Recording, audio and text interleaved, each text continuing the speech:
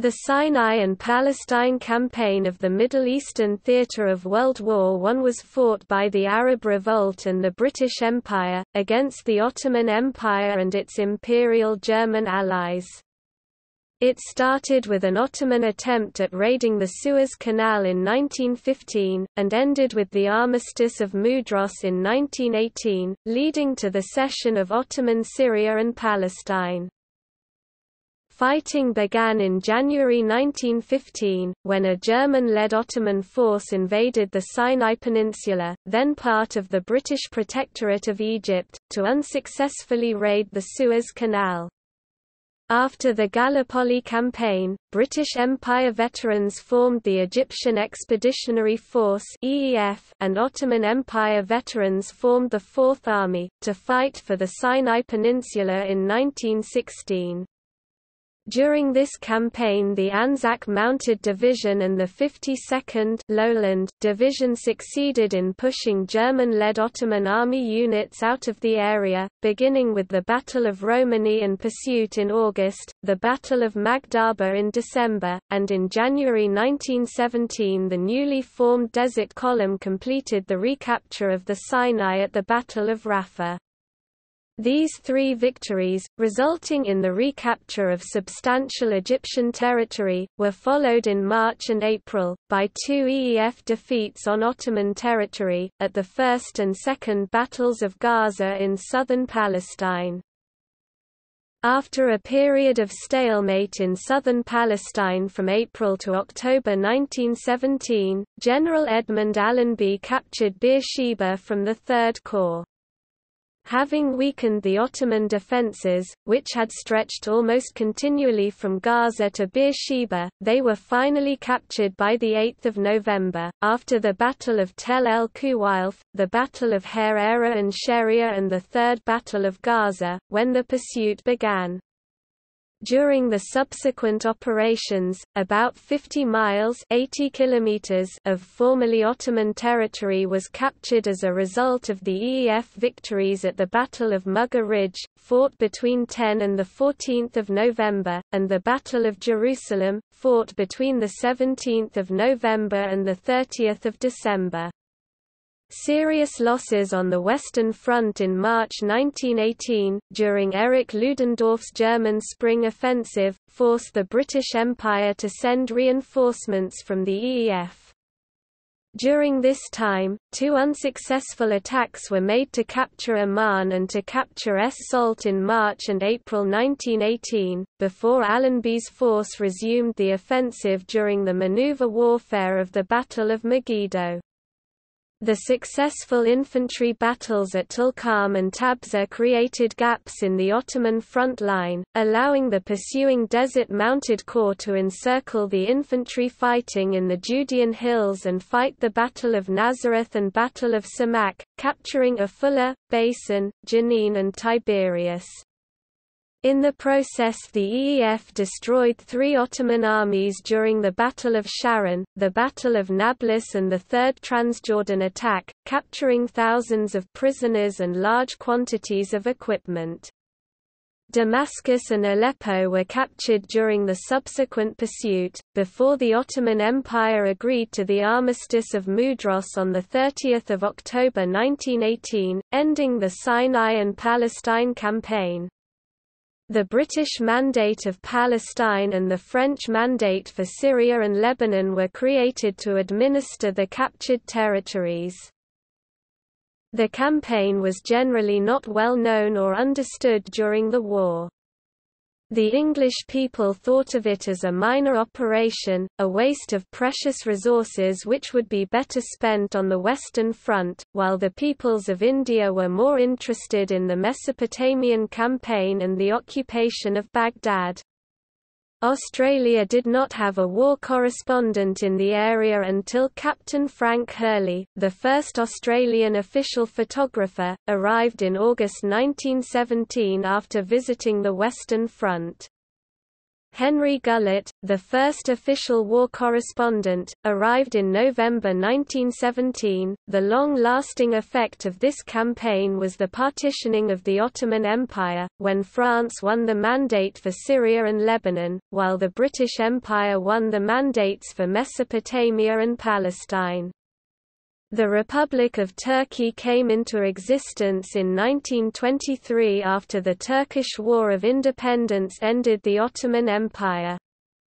The European mandates ended with the formation of the Kingdom of Iraq in 1932, the Lebanese Republic in 1943, the State of Israel in 1948, and the Hashemite Kingdom of Transjordan and Syrian Arab Republic in 1946.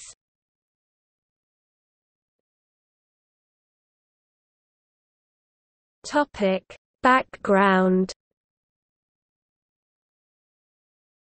By 1914 Egypt had been part of the Ottoman Empire for 400 years, remaining under nominal Ottoman suzerainty despite being occupied by the British in 1882, following the Anglo-Egyptian War, and eventually becoming a British protectorate. The Suez Canal was of vital strategic importance to the British, reducing the sailing time from India, New Zealand and Australia to Europe. As a result, Egypt became a major base during the war, particularly during the Gallipoli campaign. To Germany and the Ottoman Empire, the canal was the closest and weakest link in British communications.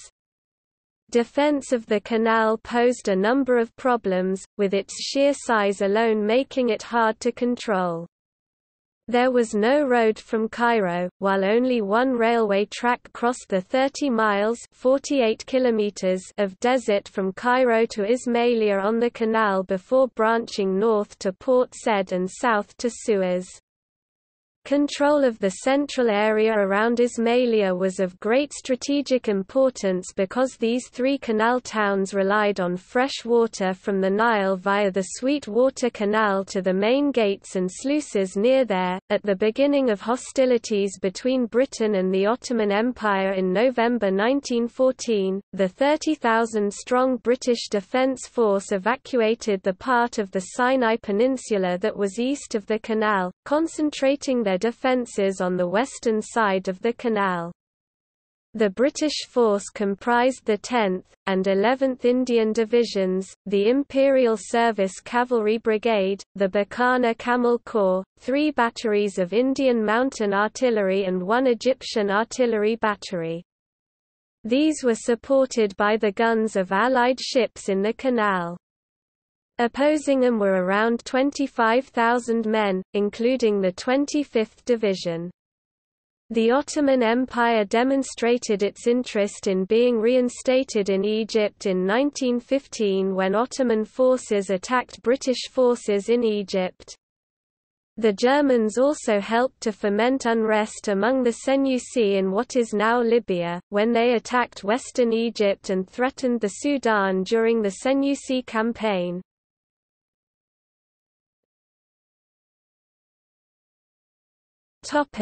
Egypt's contribution to the war effort. Egypt was neither an independent ally nor a member of the British Empire and as such held a unique position amongst the belligerents. The recently appointed High Commissioner Sir Reginald Wingate and Murray agreed that Egypt's contributions would be restricted to the use of the country's railway and Egyptian personnel. However, Maxwell had proclaimed on 6 November 1914 that Egypt would not be required to aid Britain's war effort. Martial law allowed the British administration to control foreign European residents, monitor foreign agents and intern dangerous persons who were the subjects of hostile nations. The powers were also used to police prostitution and the sale of alcohol. The capitulations, however, provided some protection to the Europeans who controlled both these industries. In the autumn of 1917, GHQ was transferred from Cairo to the front, leaving garrison battalions. This move took the commander-in-chief of the EEF, who was responsible for martial law, out of touch with the civil authorities, and unrest in Egypt became serious during the winter of 1917–18. By 1917, 15,000 Egyptian volunteers were serving in the Egyptian army, deployed mainly in the Sudan with 3 battalions in the EEF, along with 98,000 laborers, 23,000 of whom were serving overseas. The number of Egyptian enlistments could not be increased as conscription could threaten the production of much-needed food and cotton and the stability of Egypt.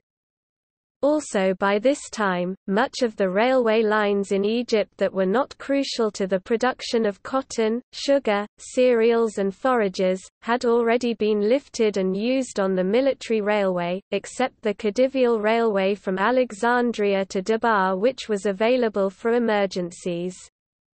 The Egyptian Labour Corps and the Egyptian Camel Transport Corps had performed invaluable service during the Sinai Campaign and would perform even greater service and hardships during the coming Palestine Campaign. As the war dragged on and the fighting moved beyond the Egyptian border, many Egyptians felt the war no longer concerned them. At the same time, the increasing need for Egyptian personnel turned volunteers into forced labor, although highly paid, in a system controlled by the local mudirs.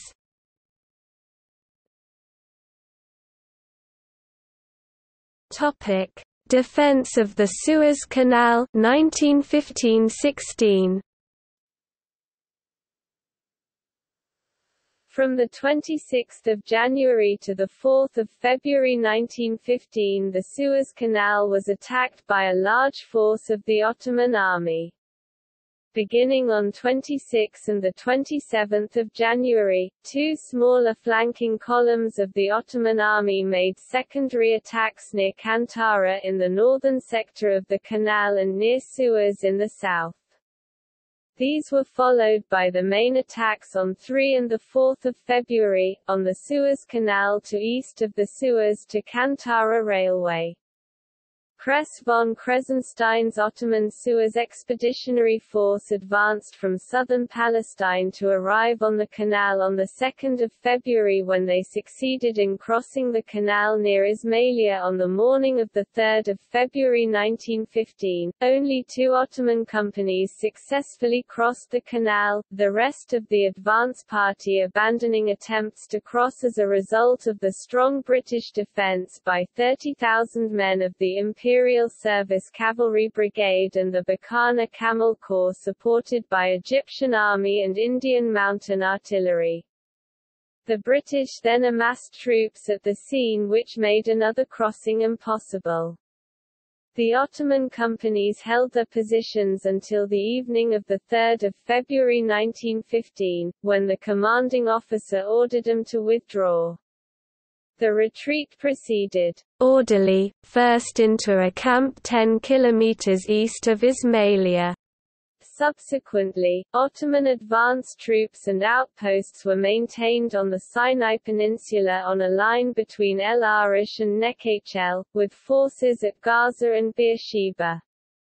During the next few months, Kress von Kressenstein commanded mobile units and launched a series of raids and attacks in an attempt to disrupt traffic on the Suez Canal. Colonel Kress von Kressenstein did all he could to keep the British occupied, launching an attack on 8 April 1915 when a mine was placed in the Suez Canal, which was located and disabled by a patrol, and between 5 and 13 May 1915 he personally led a charge.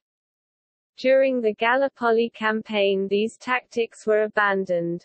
Von Kressenstein also demanded German special forces, which were promised to arrive in February 1916, to prepare another expedition against the canal.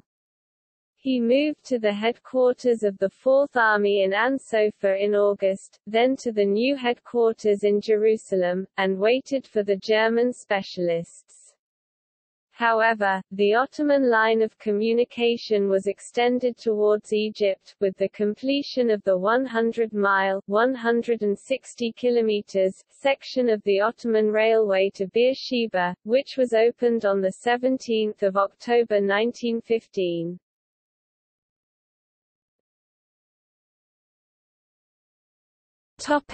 British defences extended. Von Krusenstein's raids confirmed the impracticality, identified by Lord Kitchener, Secretary of State for War, in November 1914, of defending the Suez Canal from the western side. Near the end of 1915, with the Gallipoli campaign drawing to an end, Cabinet authorized new positions to be established in the desert about 11,000 yards (10 kilometers) east of the canal, strengthening defense of the canal against long-range guns, and agreed to provide additional troops. Port Said became headquarters of these new defenses, with an advanced headquarters at Kantara. The defences were organised into three sectors. Number 1, Southern, Suez to Kabrit HQ Suez, 9th Corps. Number 2, Central, Kabrit to Ferdan HQ Ismailia, 1st Anzac Corps, Australian and New Zealand Army Corps. Number 3, Northern, Ferdan to Port Said, 15 Corps. At the end of 1915, General Sir John Maxwell, with headquarters at Cairo, had responsibility for troops in the Egyptian Delta, the Western Desert and the Sudan, and administered martial law over the whole region including the Suez Canal. The British War Office was controlled the Levant base, which was responsible for administering British Empire forces in Salonika, Gallipoli, Mesopotamia and India, and had its headquarters at Alexandria. The retreating forces on Gallipoli and divisions from the United Kingdom formed the Mediterranean Expeditionary Force commanded by Lieutenant General Sir Archibald Murray with headquarters at Ismailia.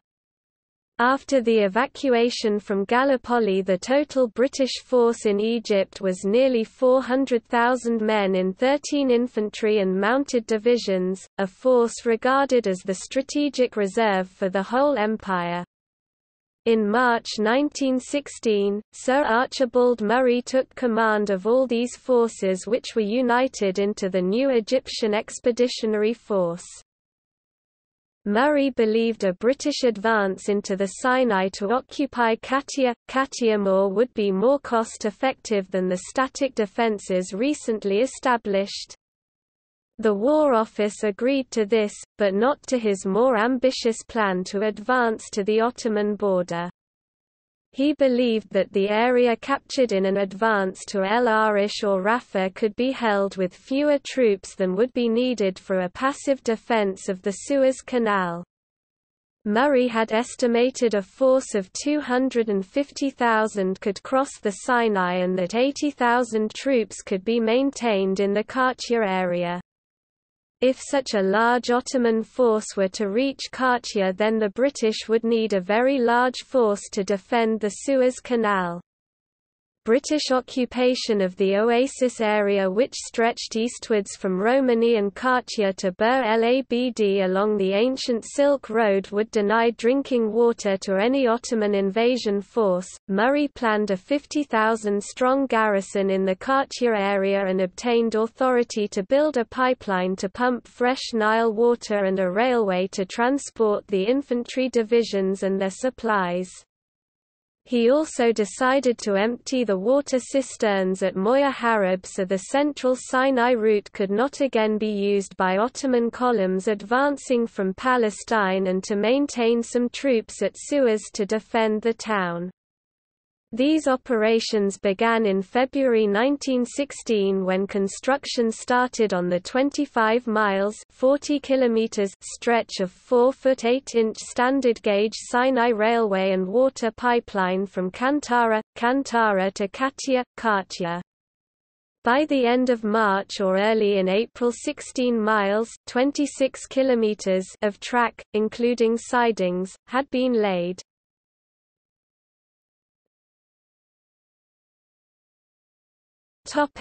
Raid on Jifjafa.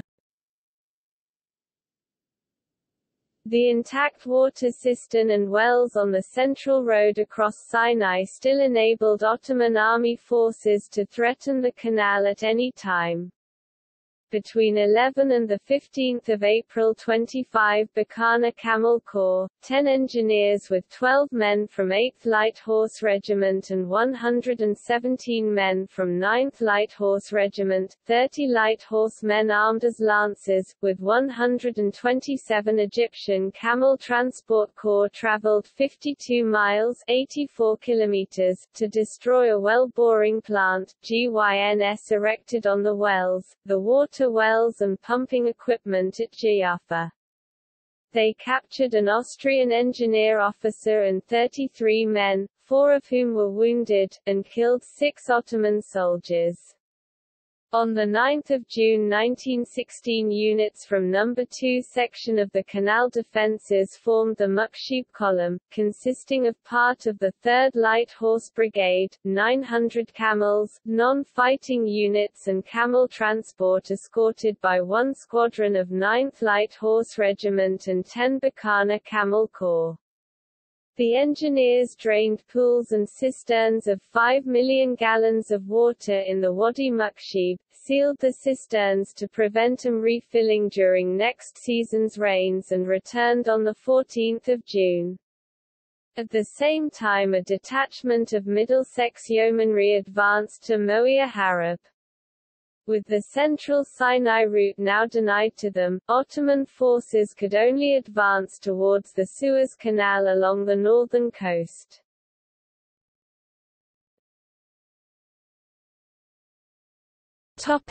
Occupation of Romani. Kress von Kressenstein launched a surprise attack on Easter Sunday, also St. George's Day, 23 April 1916, east of the canal and north of El Ferdan station. The Yeomanry 5th Mounted Brigade were guarding the water pipeline and railway being built out into the desert towards Romani. While the 3 regiments were widely dispersed, squadrons were surprised and overwhelmed at Kartia and Okritina east of Romani, suffering the loss of about 2 squadrons. Fighting for the oases area during a raid on Kartia and Okritina demonstrated its importance to both sides. From a base in the oases a large number of Ottoman troops could threaten the Suez Canal, and control the Sinai Peninsula with the threat of a flank attack. The Australian 2nd Light Horse Brigade and New Zealand Mounted Rifles Brigades of Major General Harry Chauvel's Australian and New Zealand Mounted Division, Anzac Mounted Division, were ordered to occupy the Romani area the day after the fighting at Kartia and Okritina. Here, 23 miles (37 kilometers) from Kantara, they aggressively patrolled and reconnoitred the area. The Australian 1st Light Horse Brigade arrived at Romani on 28 May 1916. Until the railway and water pipeline to Pelusium Station and Romani were built, all water, food mainly bully beef and biscuits, as packing and transport methods did not allow fresh meat and vegetables, shelters, other equipment and ammunition had to be carried to this position by the Egyptian Camel Transport Corps. With flies attracted to horse litter, etc., provision of safe sanitation was a constant battle. Incinerators were constructed to burn refuse by stacking used bully beef tins filled with sand. During this period men had to patrol constantly despite poor diet, severe weather conditions, little shelter from the sun and very few rest periods. In April 1916 everything is being hurried up. The Big English Flying School near our camp has been ordered to turn out as many pilots as quickly as possible and there is an average of 18 planes in the air all day long, just over our heads. The din is indescribable, but the horses never look up, or otherwise take the slightest notice of the planes. The life of a pilot, computed in flying hours, is pitifully short, many of them are killed while learning. My wife is working as voluntary aide at a hospital in Ismailia, and she and her associates are constantly making shrouds for these boys that have perhaps made one little mistake in their first solo flight, and have paid for it with their lives. The Army will do anything in reason for these youngsters. We are ordered to let them have riding horses, and we occasionally turn out quite a creditable hunt with Saluki hounds after jackals.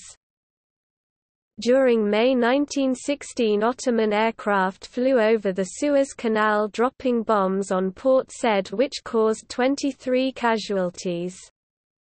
On 18 May, the Ottoman-occupied town and aerodrome at El Arish was bombed by order of Colonel W.G.H. Salmond, commander of the 5th Wing, in reprisal for the first Ottoman raids, and on the 22nd of May the Royal Flying Corps bombed all camps on a 45-mile (72 kilometers) front parallel to the canal. By the middle of May the railway had been completed to Romani, making it possible to bring up enough stores and equipment to deploy the 52nd Lowland Division there. As soon as they arrived they began to dig trenches in the sand, creating a defensive line with redoubts from Mehemdia near the Mediterranean coast, south to Khatib Ganit, a high point in front of Romani. Ottoman army units retaliated to the increased British Empire presence at the beginning of June, with the first of many air raids on Romani killing 8 troopers from the 1st Light Horse Brigade and wounding 22. About 100 horses were also lost. At this time the forward Ottoman air base was at Bir el Mazar, 42 miles (68 kilometers) east of Romani.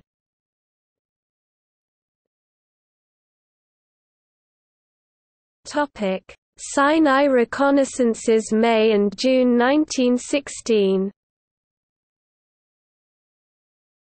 Early reconnaissances by the Anzac Mounted Division covered considerable distances from Romani as far as Ogratina, to Bir el Abd and Bir Bayad. The longest raid was made by the New Zealand Mounted Rifle Brigade to Salmana, covering 100 kilometres (62 miles) in 36 hours. After the middle of May and in particular from mid-June to the end of July, the heat in the Sinai Desert ranged from extreme to fierce. Even worse were the Khamsin dust storms, which blow once every 50 days for a few hours or several days, turning the atmosphere into a haze of floating sand particles flung about by a hot southerly wind. The troops and their commanders, unused to the conditions, suffered considerably from heat stroke and thirst during these early patrols. One such patrol, returning during the hottest part of the day after a sleepless night far from base, and very little water, suffered casualties of 160 men who collapsed from heat exhaustion, an important innovation in the getting of water, which enabled the mounted units to operate more effectively over wide areas of rocky desert areas and sand dunes on reconnaissance, was the spear point, developed by Australian engineers designed to be attached to a pump.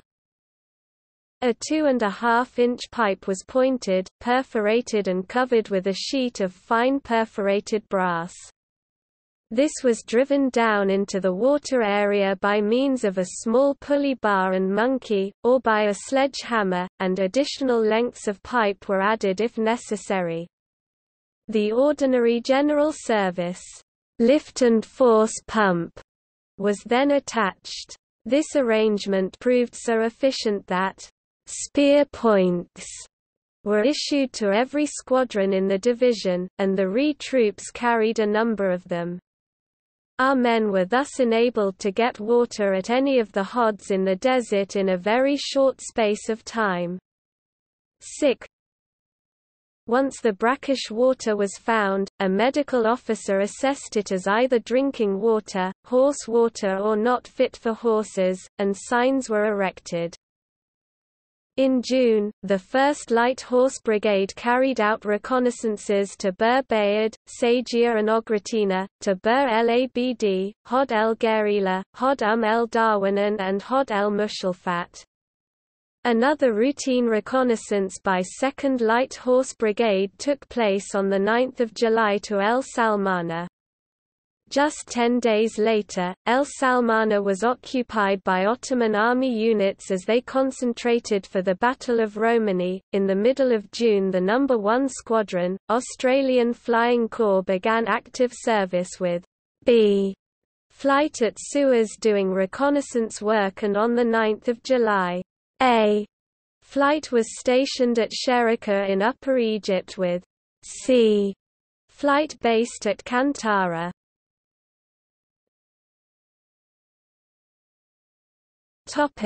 Battle of Romani.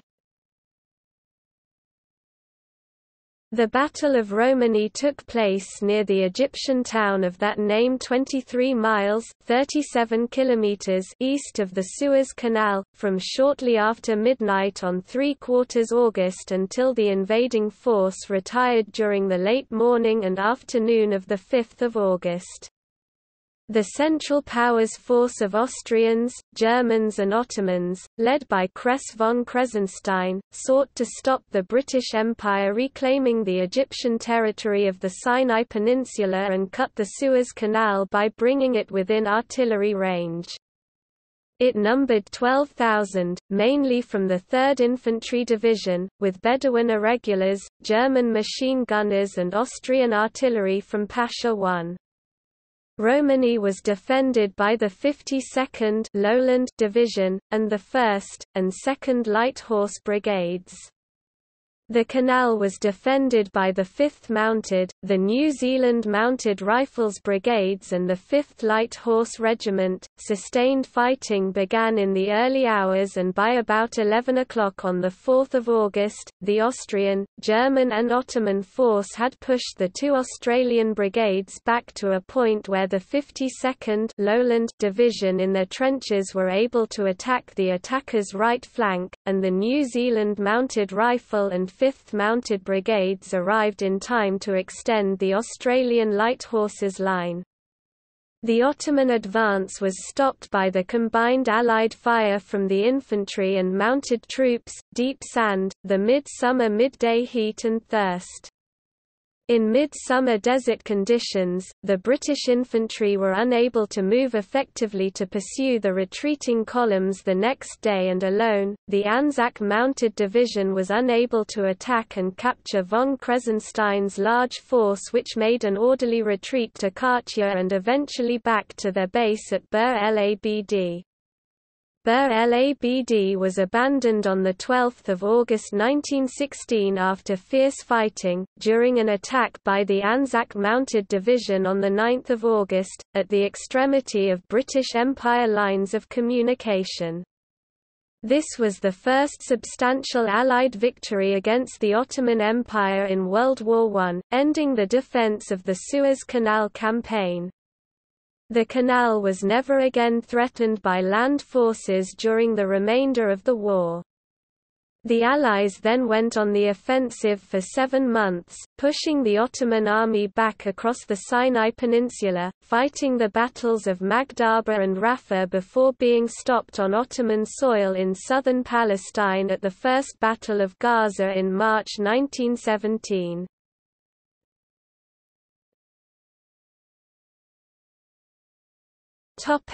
Arab Revolt.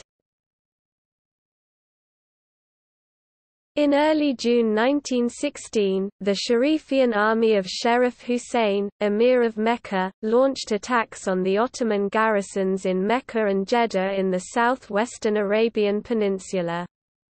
Jeddah fell quickly, allowing the Royal Navy to use the port. Fighting in Mecca lasted 3 weeks. A large Ottoman garrison held out at Taif until late September, when they capitulated, while Sherif Hussein's third son Faisal attacked the Ottoman garrison at Medina. The British were keen to extend the Arab Revolt by destabilizing sections of the Ottoman Empire through which the Hejaz Railway ran north-south, from Istanbul to Damascus and on to Amman, Man, Medina and to Mecca.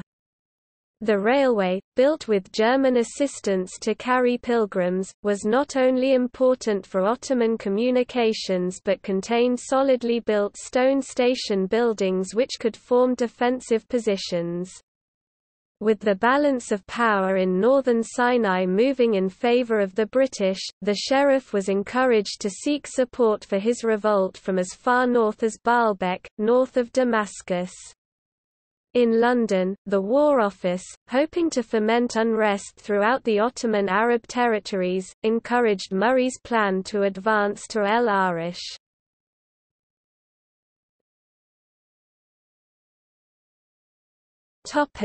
Sinai Campaign of manoeuvre warfare.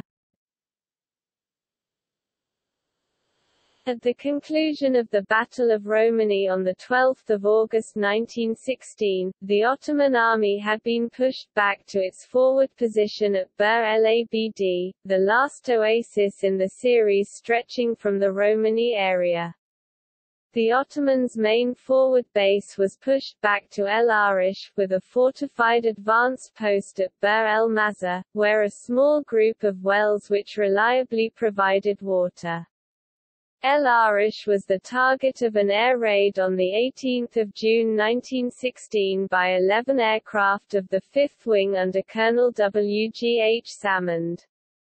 The planes flew out to sea until east of El Arish, then turned inland to approach from the southeast. 2 Ottoman aircraft on the ground and 2 of the 10 aircraft hangars were set on fire, bombs hit 4 others and troops were also attacked. 3 British aircraft were forced to land, 1 in the sea. The Egyptian Expeditionary Force required huge amounts of ammunition and supplies and a reliable source of water for an advance to El Arish. To provide this, the British Royal Engineers built a railway and pipeline across the Sinai Peninsula to El Arish under the leadership of Brigadier General Everett Blair. From the middle of August to the battle for Magdhaba on 23 December 1916, British forces waited for this necessary infrastructure to be put in place. These 4 months have often been described as a period of rest for the Anzac Mounted Division as there were no major battles. However, the mounted troops were busy providing screens for the construction, patrolling newly occupied areas and carrying out reconnaissances to augment aerial photographs to improve maps of the newly occupied areas. During one of the patrols, on 19 August, a group of 68 Ottoman soldiers was found half dead from thirst by the 5th Light Horse Regiment, 2nd Light Horse Brigade, who, rather than attacking them, gave them water and their rides.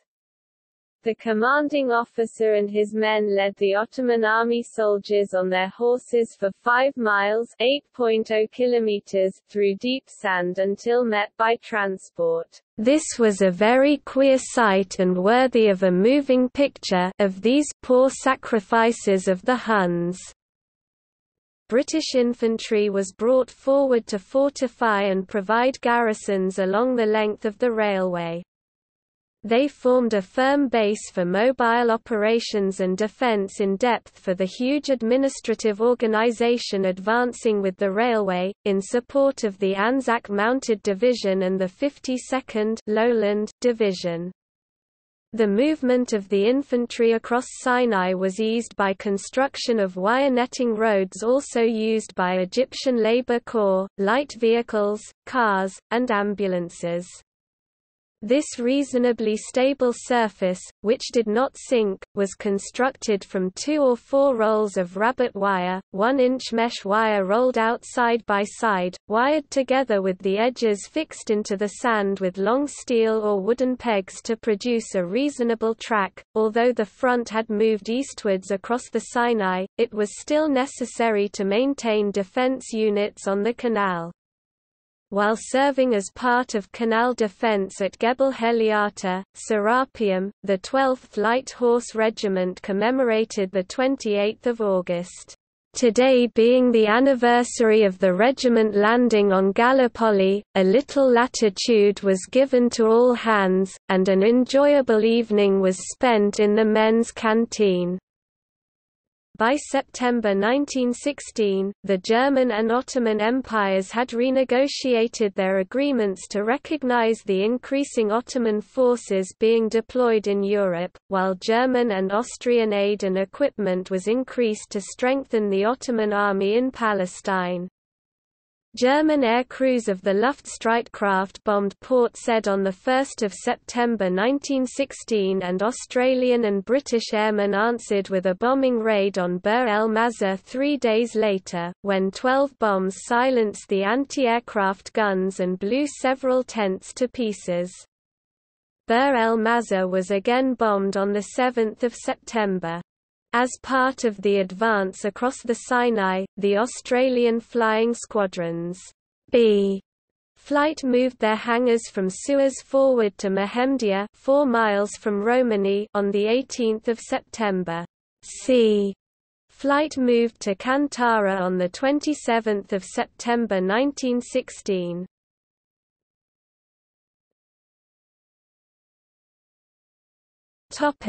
Medical support.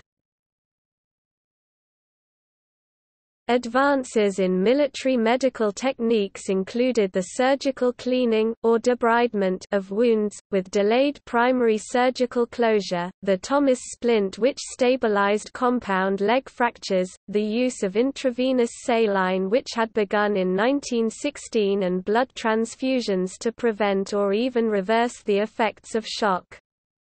Casualties were transported from the regimental aid post close to the firing line to an advanced dressing station in the rear by the stretcher-bearers of the field ambulances attached to the light horse and mounted brigades. Evacuations back to the railway line which stretched across the Sinai, were undertaken in horse-drawn ambulances, in sand sledges or in cacolets on camels, which was described as a form of travel exquisite in its agony for wounded men because of the nature of the animal's movement.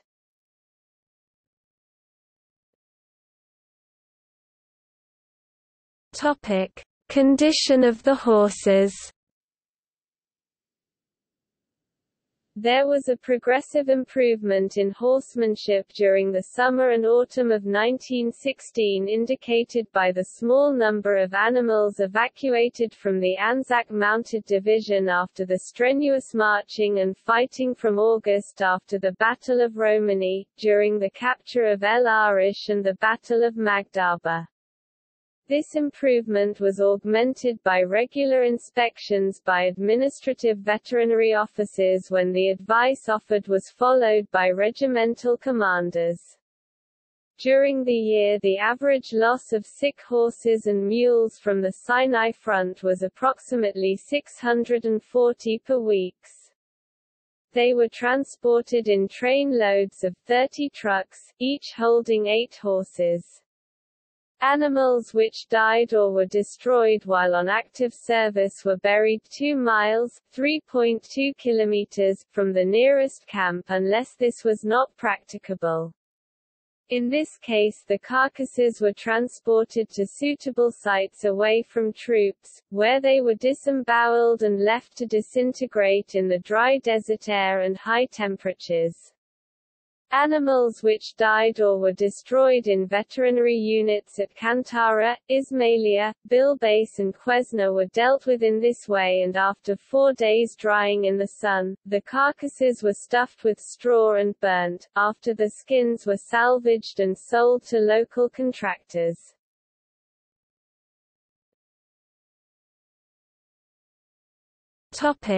Creation of Eastern Frontier Force. In September 1916, General Murray moved his headquarters from Ismailia on the Suez Canal back to Cairo in order to deal more efficiently with the threat from the Senussi in the Western Desert. General Lawrence was transferred to France where he served as Chief of Staff to Field Marshal Haig in 1918. Field Marshal William Robertson, the Chief of the Imperial General Staff, set out his global military policy at this time in a letter to Murray of 16 October 1916, in which he stated, "I am not intent on winning in any particular quarter of the globe. My sole object is to win the war, and we shall not do that in the Hejaz nor in the Sudan. Our military policy is perfectly clear and simple. It is offensive on the Western Front and therefore defensive everywhere else." In this climate of defensive military policy, Major General Sir Charles Dobell, who had acquired a reputation for sound work in minor operations, was promoted to the rank of Lieutenant General, given the title of GOC Eastern Frontier Force, and put in charge of all the troops on the Canal and in the desert. His headquarters was established at Ismailia, and he began to organize his command into two parts, the Canal Defenses and Desert Column.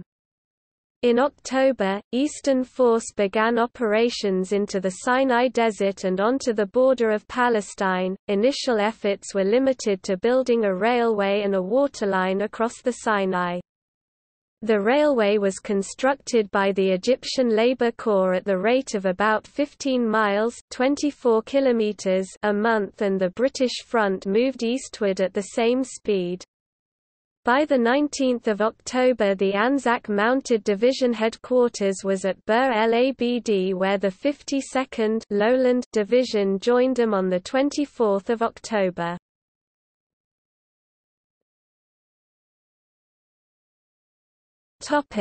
Raid on Bir el Mazar.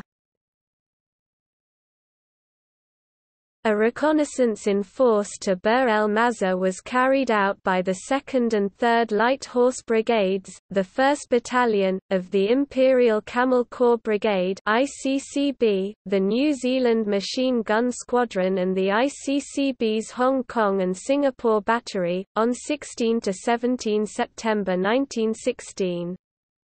At the limit of their line of communication, the light horse, infantry, machine guns and artillery were not able to capture the 2,000-strong, well-entrenched garrison, which made a determined stand. After demonstrating the strength of the advancing army, they successfully withdrew back to Anzac Mounted Division's headquarters at Bir Sulmana, 20 miles (32 kilometers) to the west. The Ottoman force abandoned Bir el Mazar shortly after. The report of the 2nd Light Horse Brigade described their 5th Light Horse Regiment being fired on by anti-aircraft guns during the operations and reported 1 man killed and 9 wounded. The 3rd Light Horse Brigade recorded that the troops of the Imperial Camel Corps Brigade and the artillery battery were unable to move quickly enough to take part in the attack, and their brigade lost 3 killed, 3 wounded and 2 injured. Airmen of No. 1 and No. 14 squadrons confirmed anti-aircraft guns fired on the light horse, describing the ground engagement as so tough the Ottoman army soldiers resorted to this extreme measure, turning their anti-aircraft guns away from the attacking planes. The Ottoman soldiers withdrew to the Wadi el Arish, with garrisons at Lavan and Magdhaba.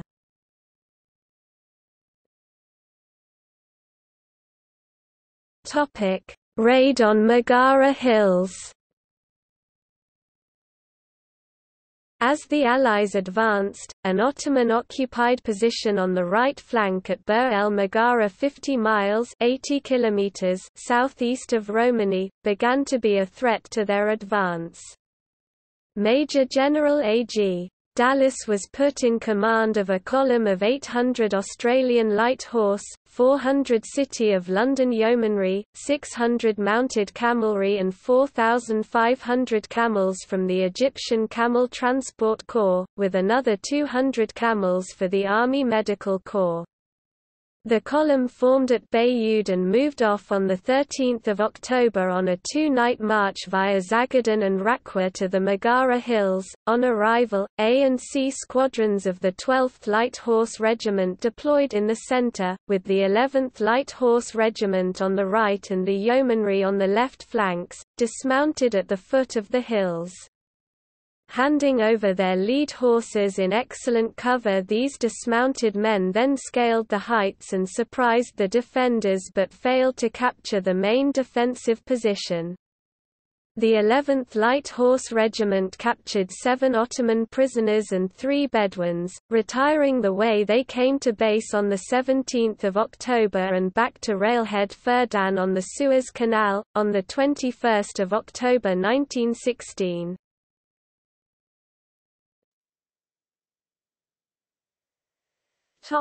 Aerial bombing of Beersheba. Subjected to further bombing air raids, by 2 October aerial reconnaissance photographs revealed the German aircraft hangars formerly at El Arish had disappeared.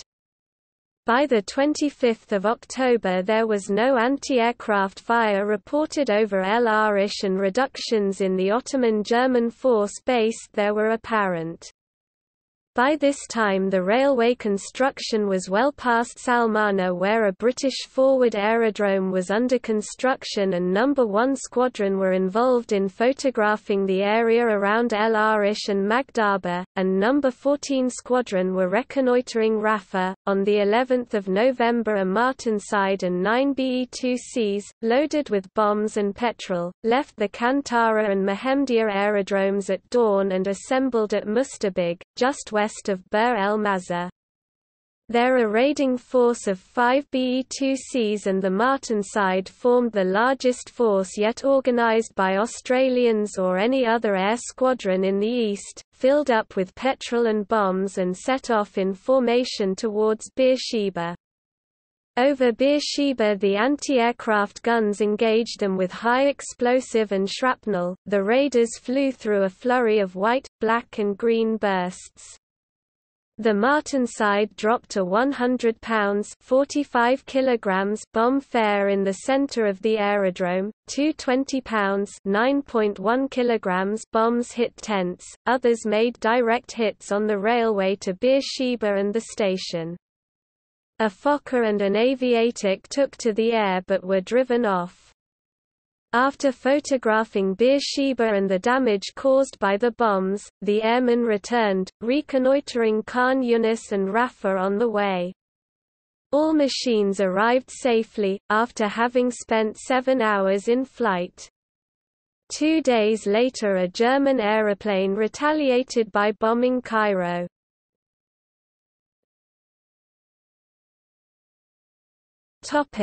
Railway building, Sinai. On 17 November EEF railhead reached 8 miles, 13 kilometers east of Salmana, 54 miles, 87 kilometers from Kantara. The water pipeline with its complex associated pumping stations built by army engineers and the Egyptian Labour Corps had reached Romani. Bir el Mazar, formerly the forward base of the Ottoman Army, was taken over by the Anzac Mounted Division on 25 November 1916, the day before railhead. By 1 December the end of the most recently laid railway line was east of Mazar, 64 miles 103 kilometers from Kantara. The Ottomans constructed a branch railway line running south from Ramla, on the Jaffa-Jerusalem Railway, to Beersheba, by relaying rails taken from the Jaffa-Ramla line. German engineers directed the construction of stone ashlar bridges and culverts when the line was extended from Beersheba. It had almost reached the Wadi El Arish in December 1916 when Magdhaba was captured.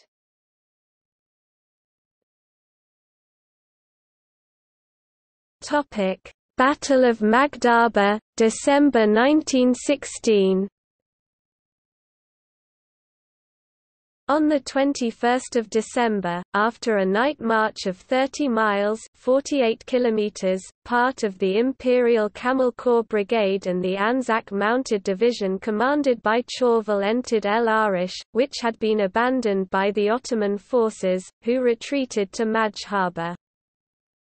The Turkish outpost of Magdhaba was some 18 miles 29 kilometers to the southeast into the Sinai Desert, from El Arish on the Mediterranean coast. It was the last obstacle to the Allied advance into Palestine. The Desert Column under Chetwood also arrived that day.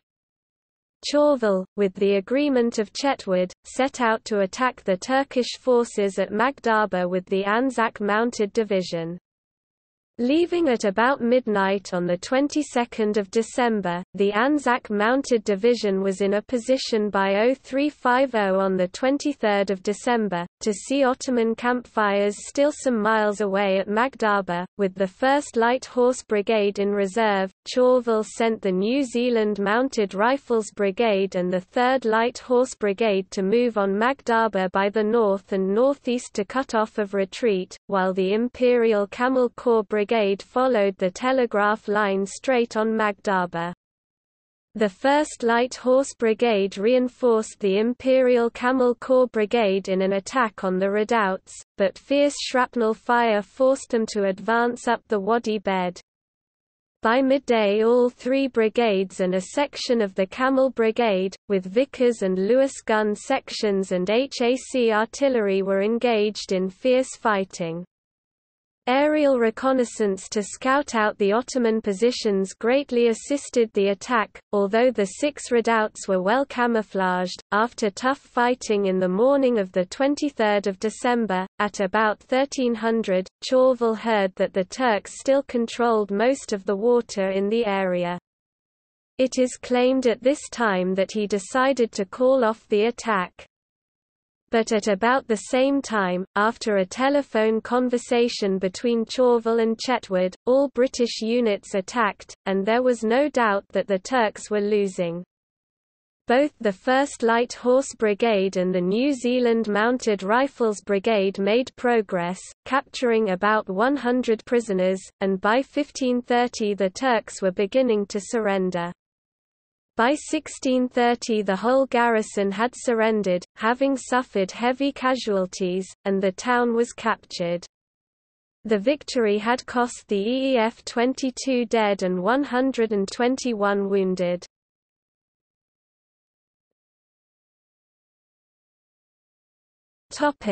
Battle of Rafa, January 1917.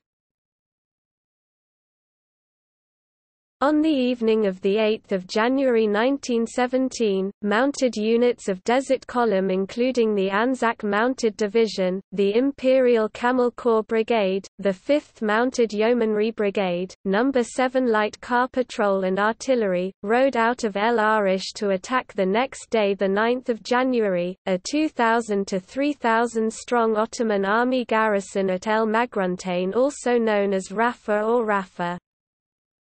Also on 9 January 4 British aircraft bombed the German aerodrome at Beersheba during the afternoon, and in the evening, on the way back saw a considerable Ottoman force near Weli Sheikh Nuran. The British had reclaimed the northern section of the Egyptian Sinai Peninsula virtually to the frontier with the Ottoman Empire, but the new British government of David Lloyd George wanted more. The British Army in Egypt was ordered to go on the offensive against the Ottoman Army, in part to support the Arab Revolt which had started early in 1916, and to build on the momentum created by the victories won at Romani in August and Magdhaba in December 1916. This next strategic objective was on the border of the British Protectorate of Egypt and the Ottoman Empire, some 30 miles (48 kilometers) distant, too far for infantry, and so the newly formed Desert Column commanded by Chetwood was to attack the Ottoman position along the coast. The Allied troops captured the town and the fortified position by nightfall with the loss of 71 killed and 415 wounded. The Ottoman garrison suffered heavily, with 200 killed and another 1,600 taken prisoner.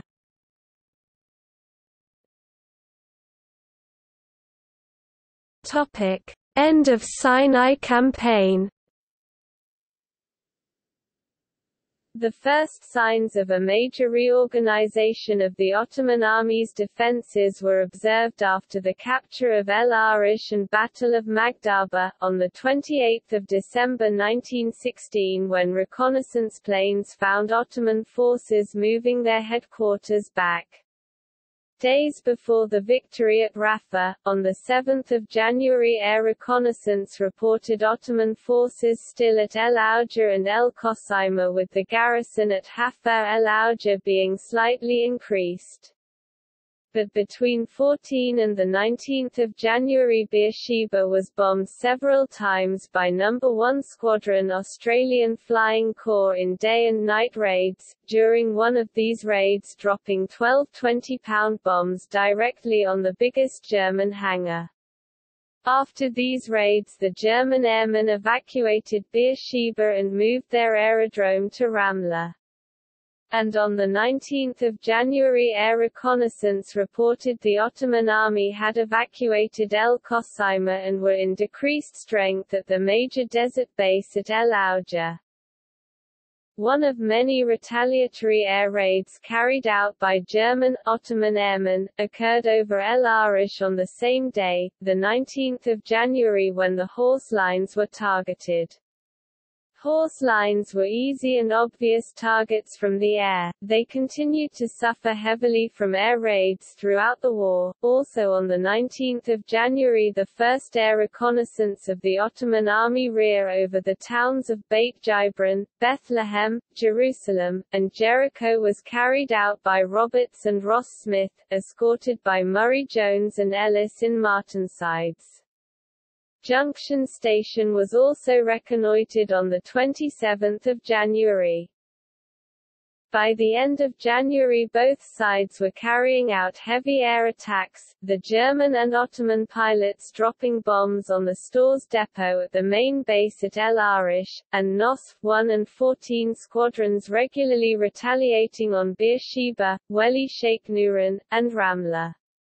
The Germans were also bombing the Egyptian Labour Corps and delaying the building of the railway now near El Burj, halfway between El Arish and Rafa, with the wire road nearly at Sheikh Zowade.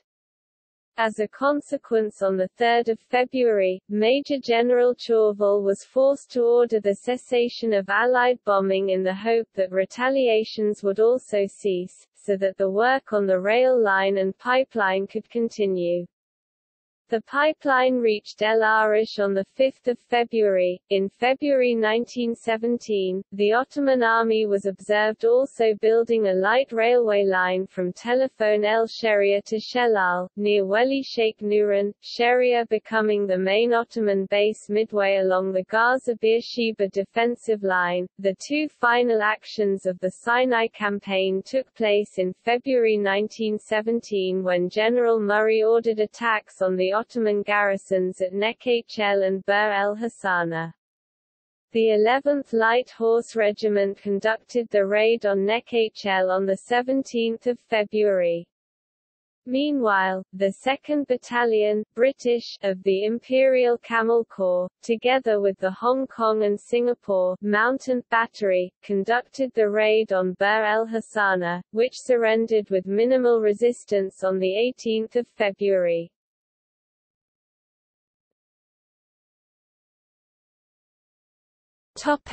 Palestine Campaign begins. The Palestine Campaign began early in 1917 with active operations resulting in the capture of Ottoman Empire territory stretching 370 miles (600 kilometers) to the north, being fought continuously from the end of October to the end of December 1917. Operations in the Jordan Valley and into the Transjordan, fought between February and May 1918, were followed by the occupation of the Jordan Valley, while stalemated trench warfare continued across the Judean Hills to the Mediterranean Sea. The final Palestine offensive began in mid-September, and the armistice with the Ottoman Empire signed on 30 October 1918. With the victory at Rafa, Murray had successfully accomplished all his and the War Office's objectives. He had secured the Suez Canal and Egypt from any possibility of a serious land attack, and his forces controlled the Sinai Peninsula with a series of strongly fortified positions in depth, along a substantial line of communication based around the railway and pipeline, from Kantara on the Suez Canal to Rafa. However, within 2 days of the victory at Rafa on the 11th of January 1917, General Murray was informed by the War Office that, rather than building on the momentum created over the last 2.5 weeks by the victories at Magdhaba and Rafa by encouraging him to further advances with promises of more troops, he was required to send the 42nd East Lancashire Division on 17 January, to reinforce the Western Front, the decisive theatre where the strategic priority was focused on planning for a spring offensive. But just a week after the 42nd Division departed, an Anglo-French conference at Calais on 26 February 1917, decided to encourage all fronts in a series of offensives to begin more or less simultaneously with the beginning of the spring offensive on the Western Front.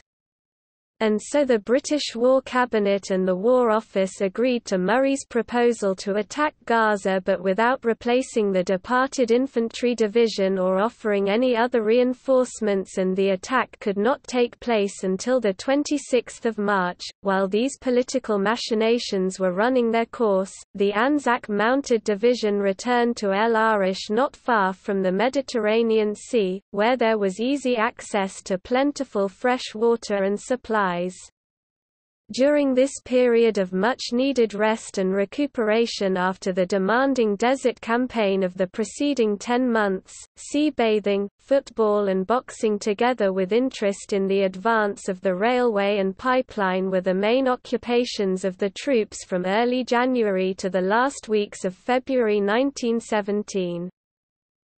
As the British war machine pushed on across the Sinai Peninsula, the infrastructure and supporting British garrisons strongly held all the territory they occupied. By the end of February 1917, 388 miles of railway at a rate of 1 kilometre a day, 203 miles of metalled road, 86 miles of wire and brushwood roads and 300 miles of water pipeline had been constructed. The pipeline required 3 huge pumping plants working 24 hours a day at Kantara, near a reservoir of 6 million gallons. For local use, the pumps forced the water through 5-inch pipe to Juaidar, through a 6-inch pipe to Pelusium, Romani and Mehemdia, and through a 12-inch pipe. The main supply was pushed across the desert from pumping station to pumping station. At Romani, a concrete reservoir contained a further 6 million gallons, at Bir el Abd 5 million, and at Mazar 500,000, and another of 500,000 at El Arish. And with railhead at Rafa, Gaza was by then just 20 miles away, 5 to 6 hours for infantry and mounted units at a walk and 2 hours distant for horses at a trot.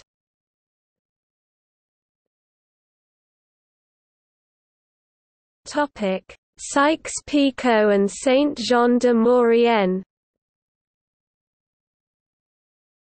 When the possibility of a British invasion of Palestine was first raised, it became necessary to reach an understanding with France, which also had an interest in Palestine and Syria.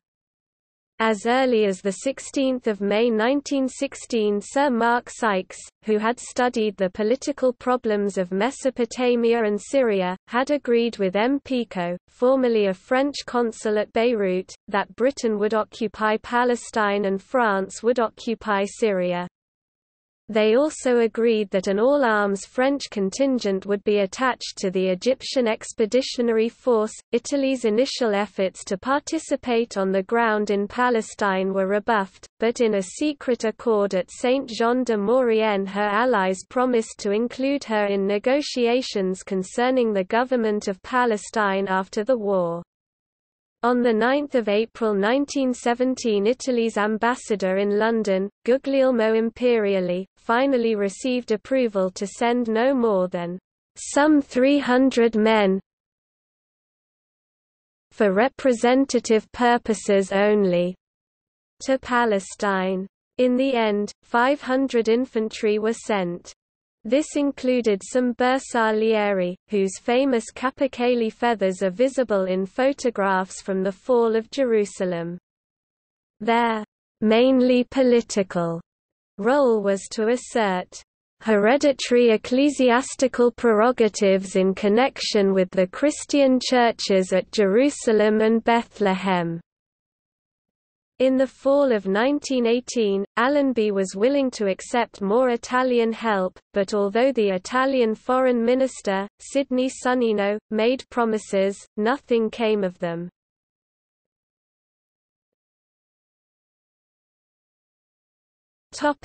Eastern Force reorganization. With the departure of the 42nd East Lancashire Division for the Western Front, its place at El Arish was taken by 53rd Welsh Division, which transferred from garrison duties in Upper Egypt following the defeat of the Senussi.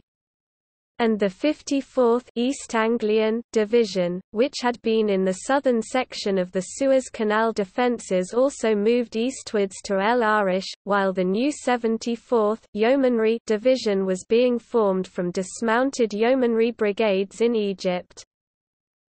The arrival of 6th and 22nd Mounted Brigades from the Salonika front prompted a reorganization of Desert Column. Instead of grouping the two new brigades with the 4th Light Horse Brigade in the process of formation and the 5th Mounted Brigade to form the new Imperial Mounted Division, established 12 February 1917 at Ferry Post on the Suez Canal under the command of British Army Major General H.W. Hodgson, the Anzac Mounted Division's 3rd Light Horse Brigade was transferred and the newly arrived 22nd Mounted Brigade was attached to the Anzac Mounted Division. Thus by March 1917 General Charles Dobell, commander of Eastern Force, had 52nd Lowland and 54th East Anglian Divisions and the Imperial Camel Corps Brigade directly in his command, and Desert Column commanded by Chetwood consisting of the 53rd Welsh Division commanded by Major General Dallas, Anzac Mounted Division commanded by Chauvel, now made up of 1st and 2nd Light Horse, New Zealand Mounted Rifles and 22nd Mounted Yeomanry Brigades, and the Imperial Mounted Division commanded by Hodgson, now made up of the 3rd and 4th Light Horse with the 5th and 6th Mounted Brigades and 2 light car patrols. The 3rd Light Horse Brigade rather resented the change, as they lost the connection with their service on Gallipoli via the old name of Anzac. The Imperial Mounted Division moved up from Ferry Post to join Desert Column at El Burj just past El Arish on the road to Gaza between 28 February and 9 March, the 3rd Light Horse Brigade coming under their orders on 2 March and the Imperial Mounted Division coming under orders of Desert Column on 10 March 1917. The 4th Light Horse Brigade, in the process of formation at Ferry Post, planned to leave on 18 March. Transport was also reorganized, the horse-drawn supply columns were combined with the camel trains so that Eastern Force could operate for about 24 hours beyond railhead. This was a vast undertaking. One brigade, and there were 6 of light horse at war establishment, consisted of approximately 2,000 soldiers as well as a division of infantry, all requiring sustenance.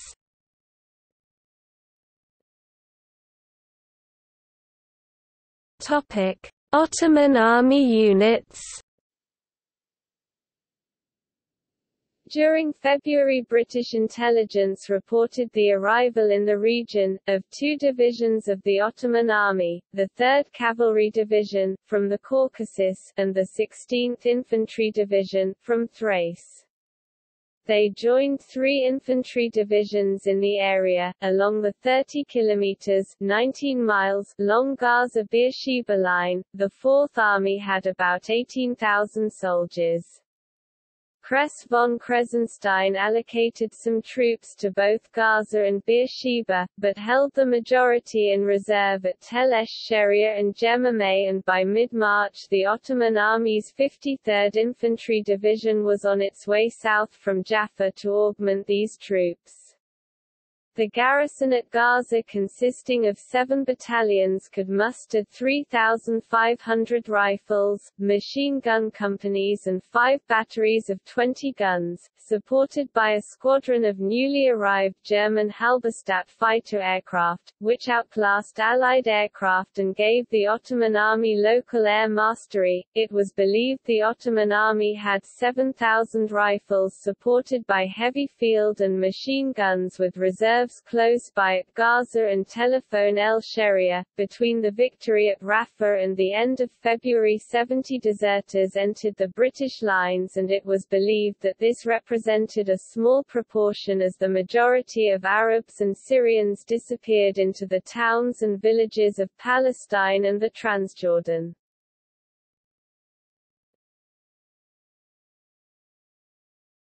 Topic: Gaza Campaign.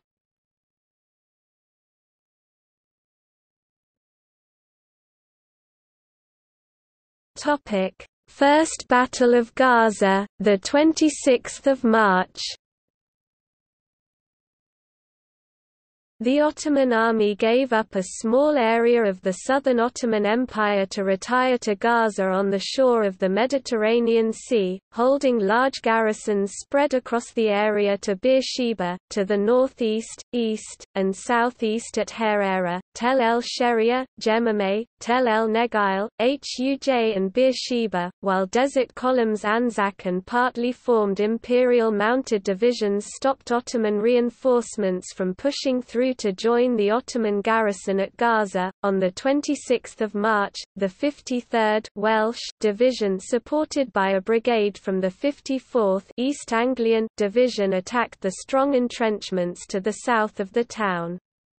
In the afternoon, after being reinforced by the Anzac Mounted Division, the all-arms attack quickly began to succeed. With most objectives captured, night stopped the attack and the withdrawal was ordered before the commanders were fully aware of the gains captured. The government in London believed reports by Dobell and Murray indicating a substantial victory had been won and ordered Murray to move on and capture Jerusalem. The British were in no position to attack Jerusalem as they had yet to break through the Ottoman defences at Gaza.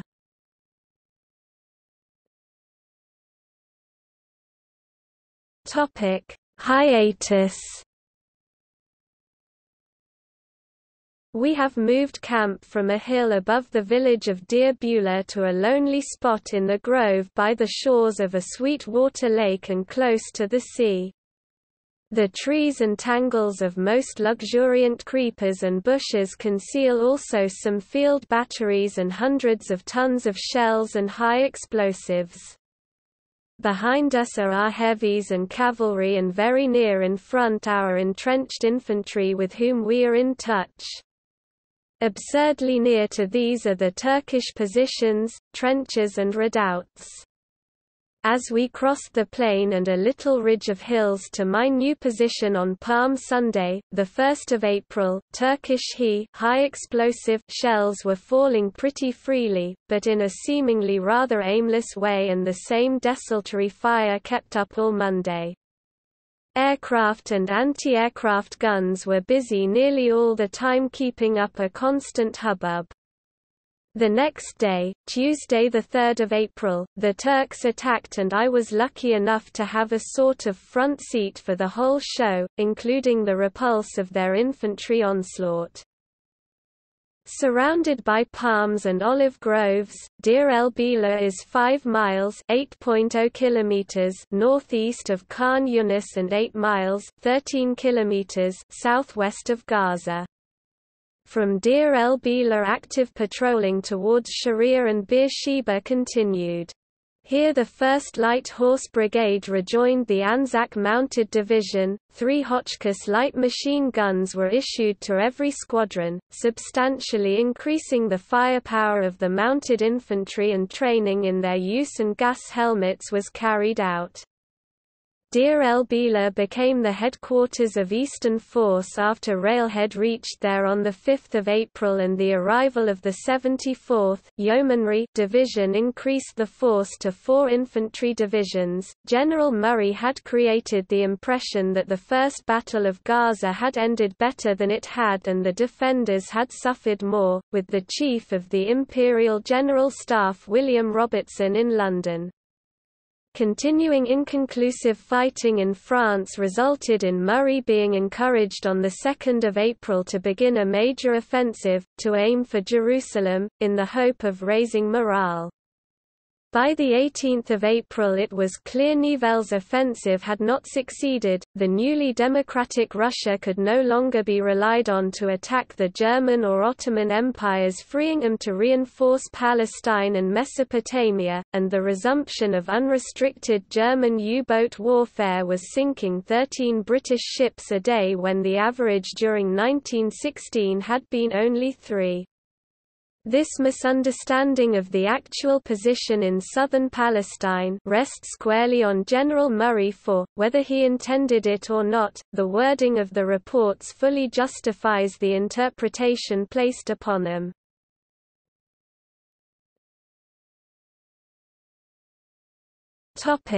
Second Battle of Gaza, 17 to 19 April.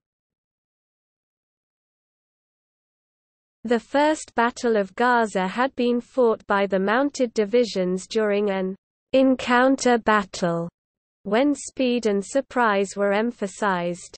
Then Gaza had been an outpost garrisoned by a strong detachment on the flank of a line stretching eastwards from the Mediterranean Sea.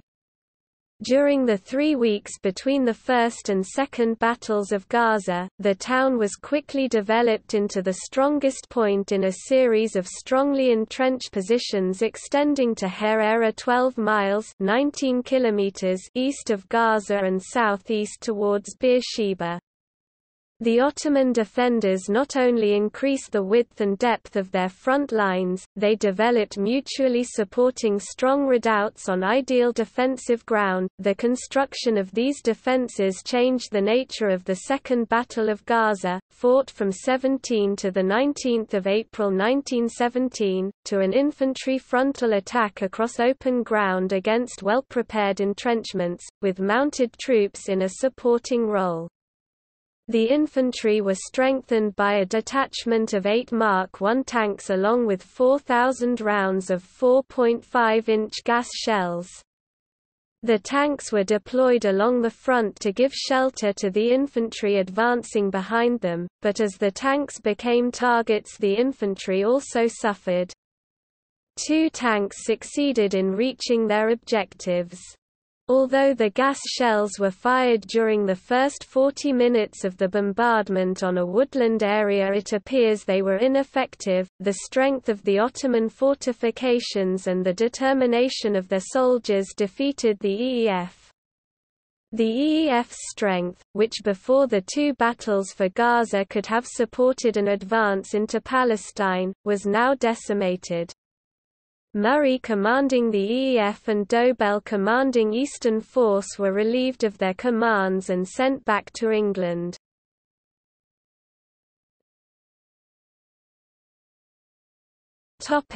Stalemate. From April to October 1917, the Ottoman and British Empire forces held their lines of defence from Gaza to Beersheba. Both sides constructed extensive entrenchments, which were particularly strong where the trenches almost converged, at Gaza and Beersheba. In the center of the line, the defenses at Atawaina, at Sausage Ridge, at Herrera, and at Tiaha supported each other. They overlooked an almost flat plain, devoid of cover, making a frontal attack virtually impossible. The trench lines resembled those on the Western Front, except they were not so extensive, and they had an open flank. Both sides reorganized their armies in Palestine during the stalemate and appointed new commanders. The Yildirim Army Group, also known as Thunderbolt Army Group and Army Group F, was established in June, commanded by the German Empire General Erich von Falkenhayn. General Archibald Murray was sent back to England, replaced by Edmund Allenby in June to command the Egyptian Expeditionary Force. Allenby created two separate headquarters, one stayed in Cairo to administer Egypt, while his battle headquarters was established near Khan Yunis. He also reorganized the force into two infantry and one mounted corps. By 28 October 1917 the ration strength of the EEF fighting troops was 50,000. There were a further 70,000 unattested Egyptians. Topic: Raid on Ottoman Railway. The main line of communication south from Beersheba to Hafar el Auja and Kossima was attacked on 23 May 1917 when substantial sections of the railway line were demolished by Royal Engineers of the Anzac and Imperial Mounted Divisions. This raid was covered by the two mounted divisions including a demonstration towards Beersheba.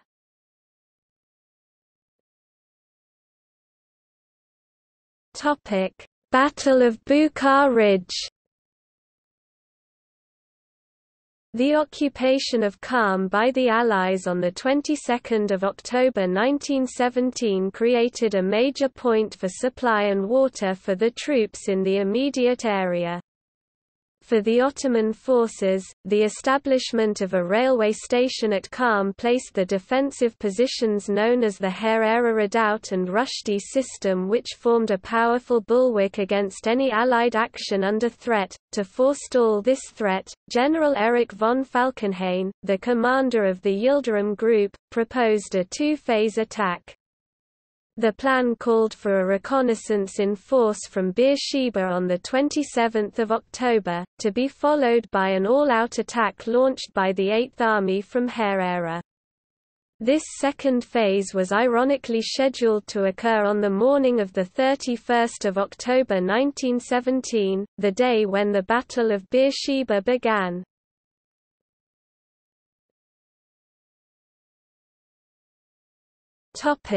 Southern Palestine offensive.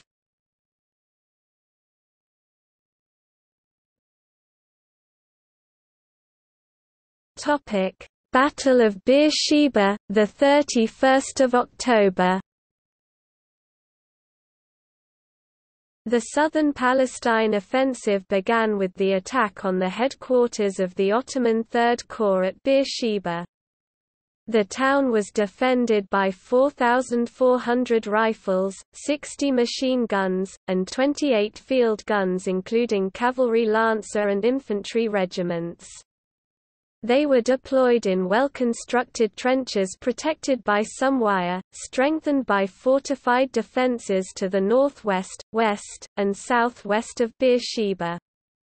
This semicircle of defences included well-sited redoubts on a series of heights, up to 4 miles (6.4 kilometers) from the town. These included Tel El Saba east of Beersheba, defended by a battalion of the Ottoman 48th Regiment and a machine gun company.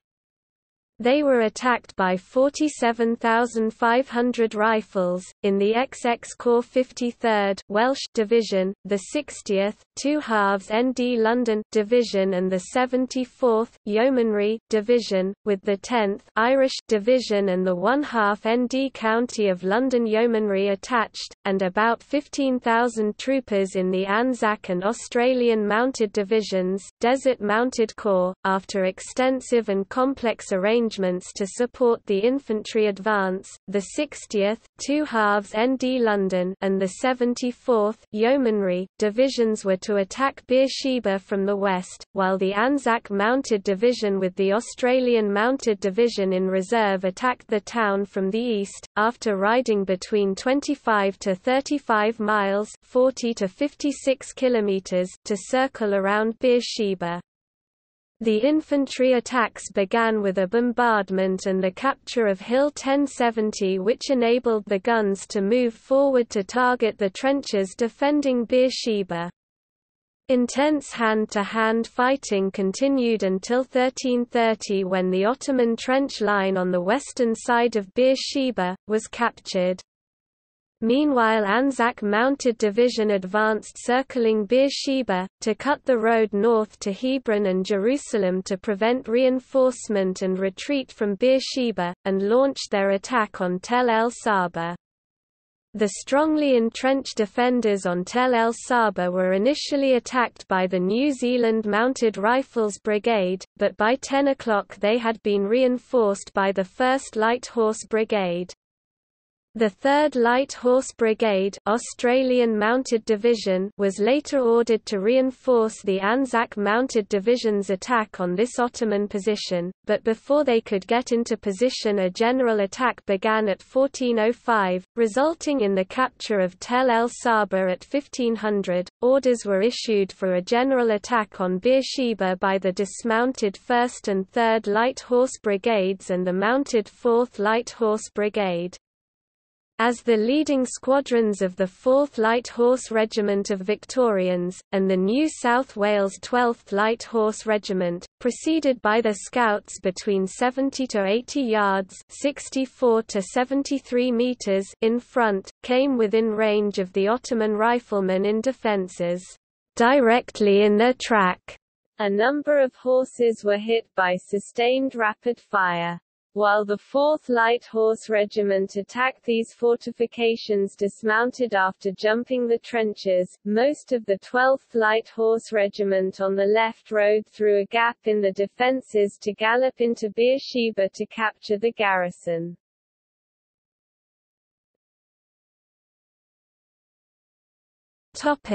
After the capture of Beersheba,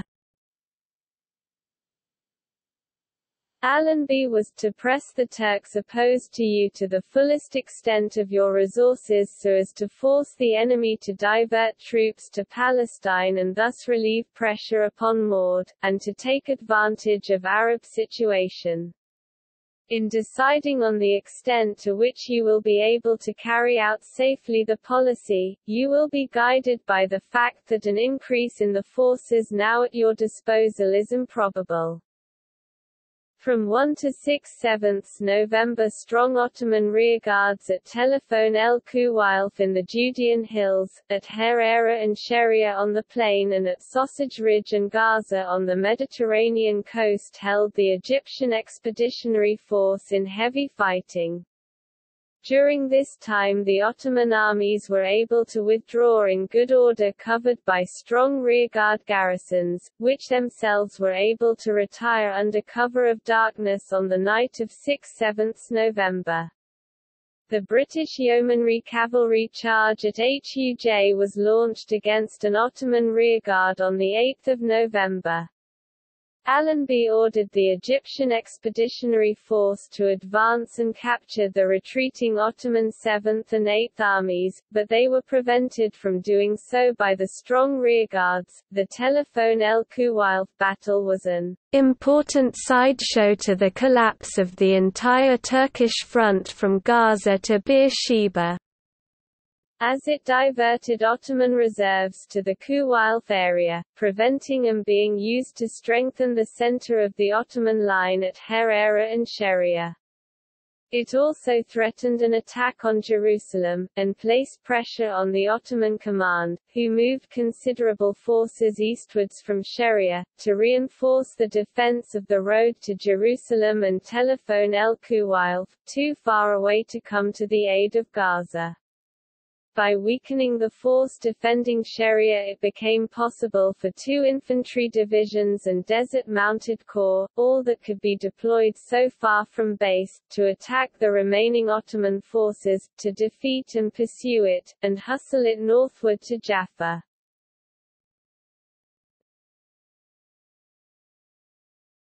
Topic: Advance to Jaffa and Judean hills. An attempt on 12 November by 4 divisions of the Ottoman 8th Army to counterattack and stop the British advance in front of the vital junction station, Wadi Sara, on the Jaffa-Jerusalem Railway, was held by the Australian Mounted Division reinforced with 2 additional brigades. On 13 November the Egyptian Expeditionary Force attacked a 20,000-strong Ottoman force deployed on a hastily constructed but naturally strong defensive line. The main attack was carried out by the 21st Corps' 52nd Lowland and 75th Divisions in the centre, with the Australian Mounted Division on the right flank and the Anzac and Yeomanry Mounted Divisions on the left.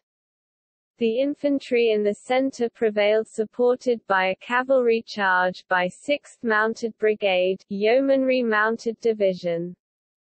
And on 14 November the New Zealand Mounted Rifles Brigade defeated a substantial rearguard, the 3rd Ottoman Infantry Division at Ayan Kara.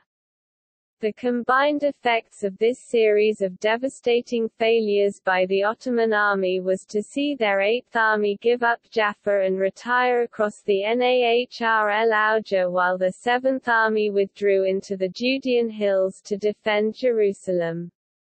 They had withdrawn approximately 50 miles 80 kilometers, losing 10,000 prisoners and 100 guns and suffering heavy casualties. During the first EEF offensive from October to November 1917, Australian wounded were mainly treated in the 1,040 beds of No. 14 Australian General Hospital at the Abashir Barracks, Cairo. Although No. 2 Australian Stationary Hospital at Moascar was organised, equipped, and staffed for any type of medical or surgical work, it was retained as a camp-clearing hospital by the DMS-EEF. In November 1917, the venereal section of No. 14 General Hospital was transferred to it.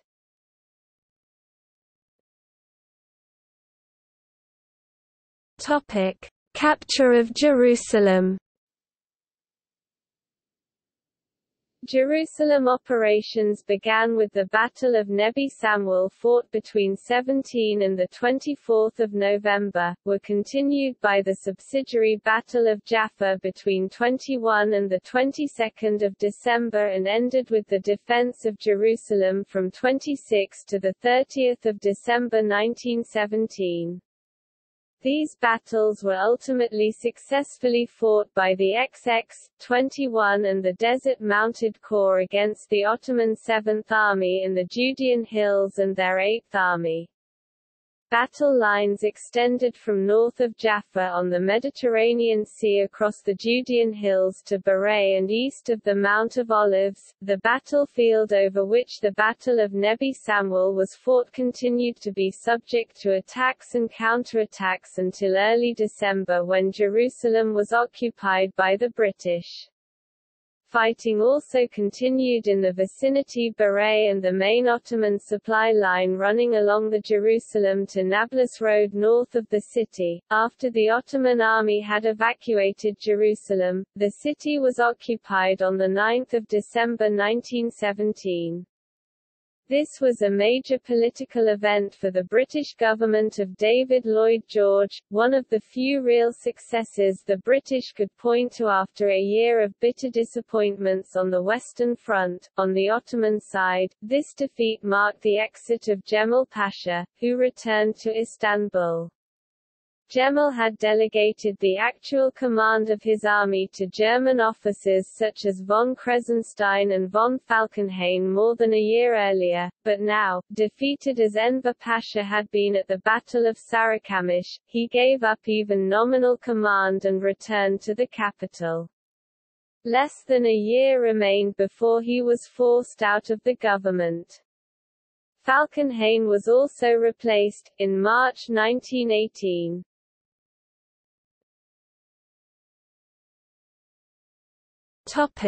Winter 1917–18.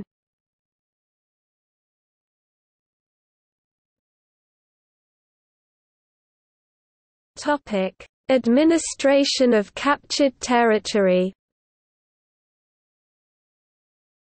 When Allenby first assumed command of the Egyptian Expeditionary Force, he quickly joined the army in the field, leaving the political and administrative problems related to the Egyptian mandate to a government appointee with a suitable staff. The area of formerly Ottoman territory now under occupation also required management, and with the approval of the government, Allenby appointed a chief administrator for Palestine. He divided the country into 4 districts: Jerusalem, Jaffa, Magdhaba and Beersheba, each under a military governor. Under this administration, the immediate needs of the people were provided for, seed grain and livestock were imported and distributed, finance on easy terms was made available through the army bankers, a stable currency was set up and postal services restored. On 15 January 1918, Allenby reported to DMI regarding attitudes to the occupation of Jerusalem. The report recounted that the Muslims were for the most part non-committal, while the partisans of Sharif were genuinely pleased but worried by Jewish influence. The attitude of Bedouin from east of Jerusalem to Bir el Beersheba varied, some were unsatisfactory, but the protection of the sacred Muslim places was generally accepted as satisfactory. The Jews were overjoyed by the support contained in the Balfour Declaration for Zionism and Christians were happy with the occupation. Allenby was under pressure to set up foreign administrations in Palestine. Already the French representative in Palestine, Picot, was pressuring for a share in the administration of a French protectorate in the Holy Land by pushing to assume the rights and dignities in church which the French representative enjoyed before the war.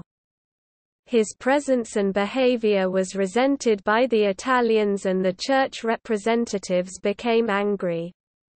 Allenby was aware that in Jerusalem angry priests came to blows in the holy places from time to time.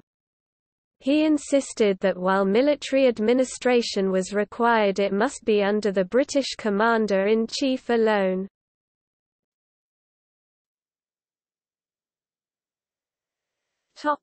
Consolidation of EEF territorial gains. The weather was beginning to improve and railways and roads were being repaired and developed. A lateral line of communication north of the Jaffa to Jerusalem road required the complete reconstruction of the track from Amwas through Beit Saira by the Egyptian Labour Corps. The standard gauge line reached Lud and was within 0.25 miles (400 meters) of Allenby's headquarters, 2 miles (3.2 kilometers) west of Ramla. He wrote on 25 January, "I want to extend my right, to include Jericho and the end of the Dead Sea." On 3 January 2 Australian aircraft discovered boats carrying corn and hay produced on the plains to the east and southeast of the Dead Sea for the forces at Amman. The boats moving from Ghor el Hadid behind Point Costigan and Rujm el Bar at the northern end of the sea were bombed and sprayed with bullets by the Australian aircraft, which returned again and again until the boat service stopped. Allenby's next strategic moves were to extend his right to include Jericho, then to cross the Jordan River and advance to Amman and destroy 10 to 15 miles (16 to 24 kilometers) of the Hejaz Railway to isolate Ottoman forces near Medina and encourage further Arab uprisings. The whole British advance base of operations had moved north from Deir el-Bila to the new railhead, and at Ramla the Director of Medical Services headquarters were also the headquarters of the motor ambulance convoy. 13 casualty clearing stations and stationary hospitals had been established along the lines of communication from Jaffa and Jerusalem to Kantara, and by March 1918 ambulance trains ran to Kantara from Lud.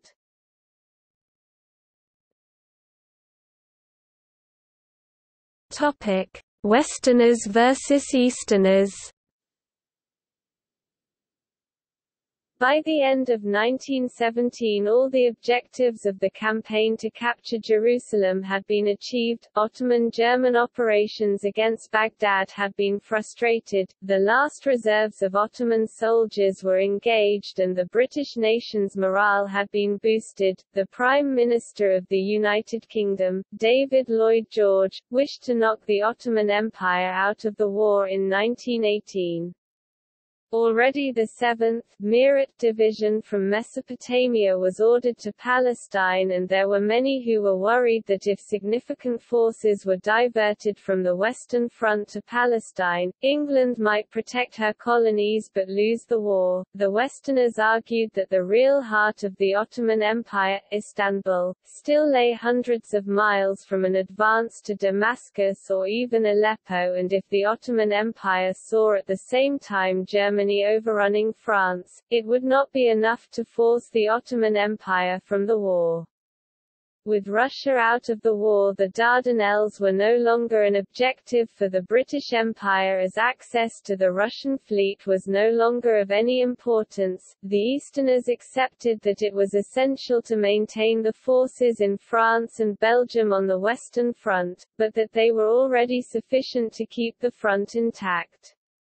They argued that to surrender the initiative everywhere and to concentrate on a policy of purely passive defense along the whole battle line was a counsel of despair. Germany would have a brief window of opportunity thanks to the armistice between Russia and Germany, to attack the Allied forces on the Western Front before the United States, which had already entered the war, could bring sufficient numbers to end Germany's war.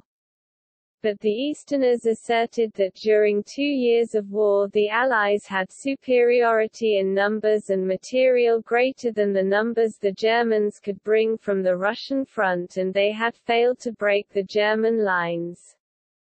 They argued that the Palestine theater might be wasteful of shipping but the Western Front was wasteful of lives, that it would be folly to take seasoned troops from Palestine where a decisive victory could be won to die in the stalemate. On 13 December 1917 the War Cabinet instructed the General Staff to consider two policies, the conquest of Palestine involving an advance of about 100 miles 160 kilometers, or an advance to Aleppo to cut the Ottoman communications with Mesopotamia.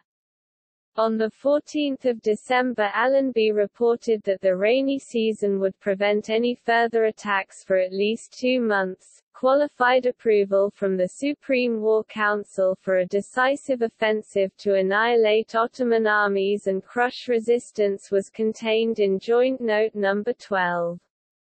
It was claimed that the destruction of the Ottoman Empire would have far-reaching results upon the general military situation. Early in February 1918, General Jan Christian Smuts, a member of the Imperial War Cabinet, was sent to confer with Allenby regarding the implementation of the Joint Note. The French imposed an important qualification on the joint note, that no British troops in France could be deployed to the Egyptian Expeditionary Force. Smuts informed Allenby the intention was to reinforce the Egyptian Expeditionary Force with one and possibly a second Indian Cavalry Division from France, 3 divisions from Mesopotamia and more artillery and aeroplanes. Smuts also suggested crossing the Jordan, capturing the Hejaz Railway and using it to outflank Damascus.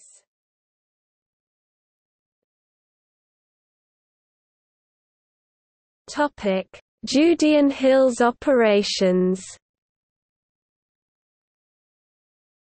Also known as the Battle of Termus Aya, this action fought between 8 and 12 March pushed the Egyptian Expeditionary Force front line all the way from the Mediterranean Sea to Abu Tellil and Musala Bay on the edge of the Jordan Valley northwards. Allenby's right flank was secure but was not sufficiently broad to support the planned operations across the Jordan to the Hejaz Railway. Further territory was required to give more depth. During this operation, a general advance on a front of 14 to 26 miles (23 to 42 kilometers) and up to a maximum of 5 to 7 miles (8.0 to 11.3 kilometers) in depth by both the 20th and 21st Corps pushed the 7th and 8th Ottoman armies north from the River Auja on the Mediterranean coast, from Abu Tellil and Musala Bay on the edge of the Jordan Valley and up the Jerusalem to Nablus Road, capturing Ras El An.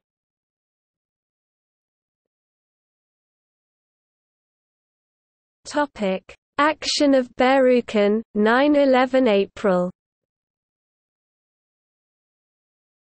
General Allenby intended to follow the cutting of the Hejaz Railway at Amman with an advance to Tulkarm and Nablus, and despite the failure of the Amman attack proceeded with plans to capture Tulkarm, known by the Ottoman Army as the Action of Berukan. The attack between 9 and the 11th of April was planned to begin with the 75th Division capturing the villages of Berukan, Sheikh Subi and Rafa together with the high ground at Arara.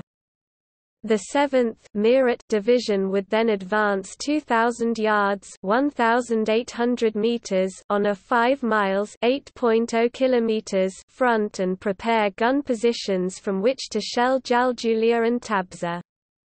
The 54th and 75th Divisions would then advance to the Wadi Kana with their left flank towards Kalkli and Jaljulia, with the 54th East Anglian Division sweeping westward along the Ottoman defences as far as Tabza.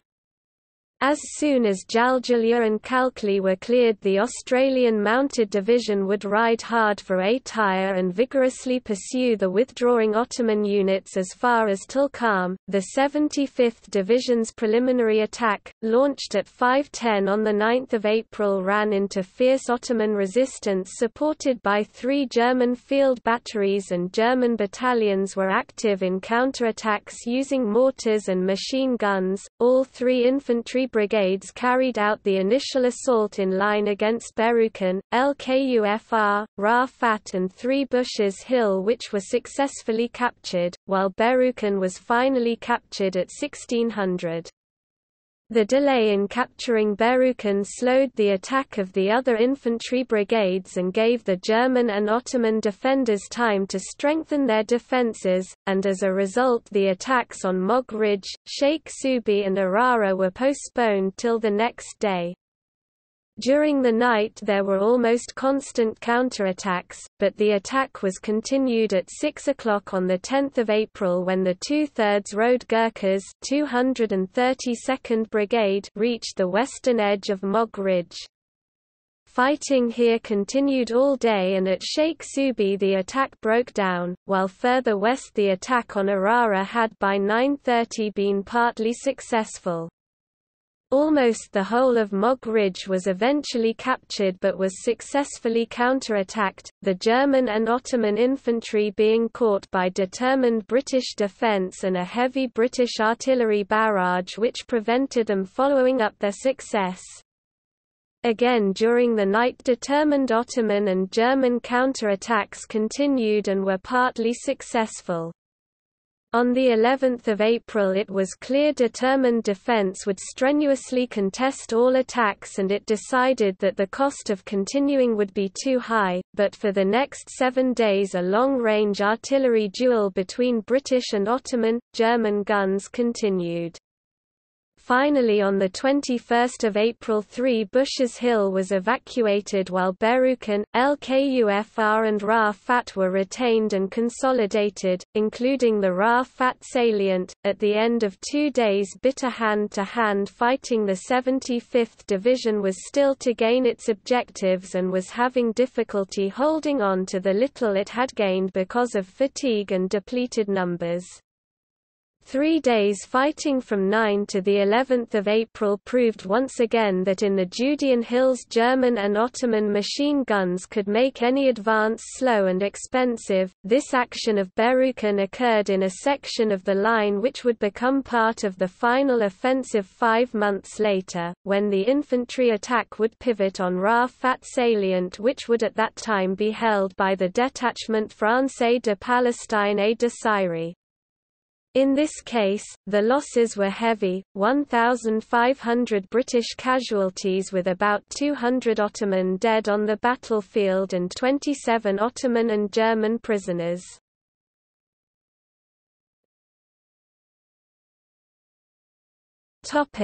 Summer in the Judean Hills. During the summer of 1918 the main focus of the war was naturally on the Western Front. The Chief of the General Staff (SIGS) at the War Office in London could only offer Allenby railway construction men, and a possible increase in shipping to increase Allenby's supplies. Sir Henry Wilson had a plan for extend the railways after the collapse of the Ottoman Empire. I want to see Aleppo joined to Mosul, joined to Baku, joined to the Urals, joined to the Japanese army, and from that base an advance against the Boches. At this time the front line stretched from the Mediterranean Sea to the Dead Sea. From the middle of May to about the middle of October, the country through which the line passed was virtually dry, but temperatures could vary greatly.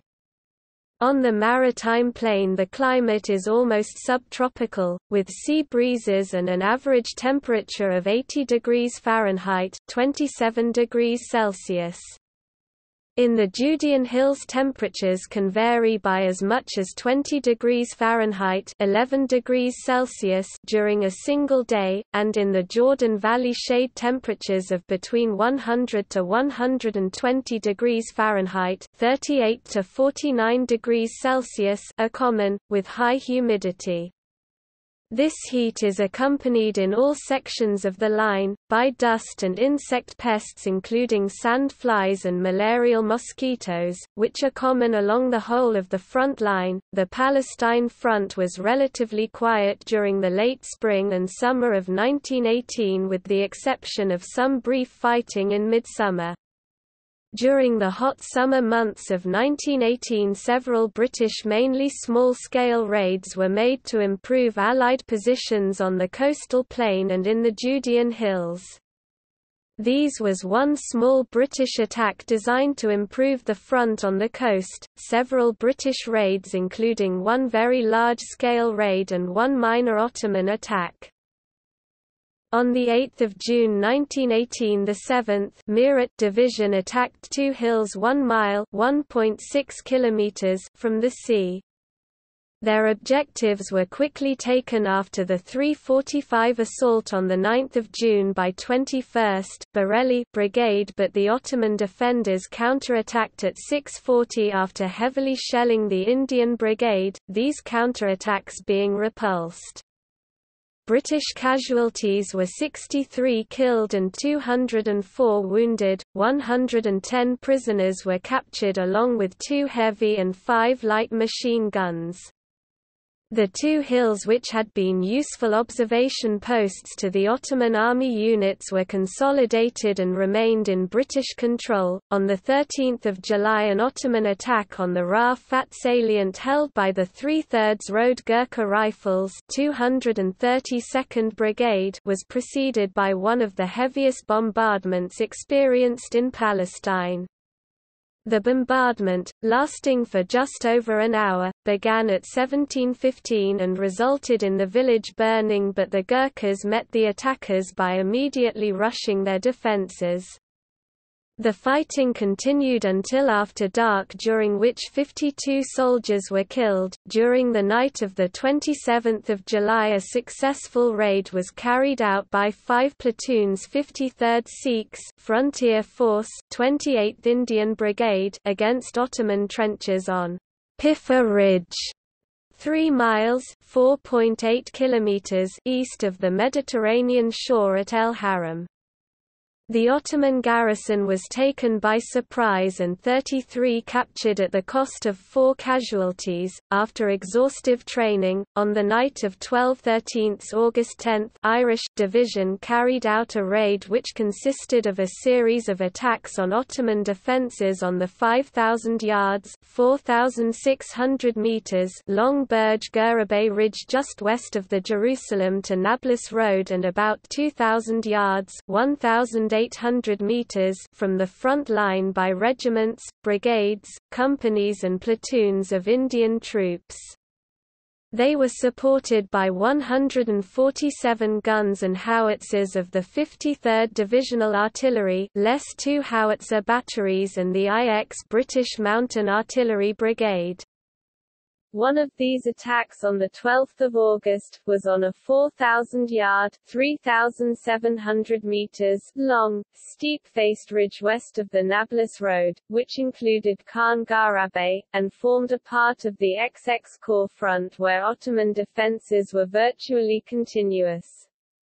The opposing line was held by 600 rifles of the Ottoman 33rd Regiment 11th Division. The British and Indian infantry force made a descent of several hundred feet before climbing up steep rocky ground.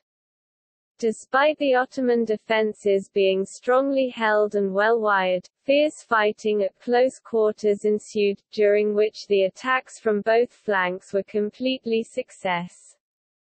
Heavy losses, estimated to have been 450, were inflicted on the Ottoman units and 250 prisoners captured. A wire-cutting bombardment began at 21:55 on 12 August, and shortly after the 54th Sykes Frontier Force S and 2 companies of 6th Prince of Wales's Leinster Regiment were deployed southeast of the ridge on the right flank, while the 101st of a Stone Grenadiers and 2 companies of 6th Prince of Wales's Leinster Regiment at the western end, were over 2.5 miles (4.0 kilometers) away.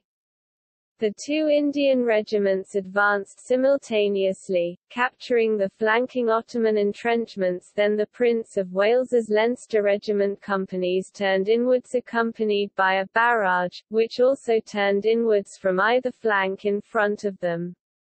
Although the 2 left-hand companies did not reach their objectives, the attack was completely successful and the forces withdrawn about 12:15 on 13 August. Captures included 239 prisoners, 14 machine guns, and Ottoman casualties were estimated at 450, while the 29th Brigade suffered 107 casualties. At the same time as the attack was being made to the west of the Nablus Road, the 179th and 181st Brigades of the 60th, 2 halves ND London Division carried out an attack on a front of 5 miles (8.0 kilometers) east of the Nablus Road, mainly without artillery support, when a 9 miles (14 kilometers) front from Keynes Knoll to Kh. Amurier was attacked. Table Hill, Bidston Hill, Forfar Hill, Fife Knoll, Kh. Amurier and the village of Termis were all successfully attacked, although only 8 prisoners were captured at a cost of 57 casualties.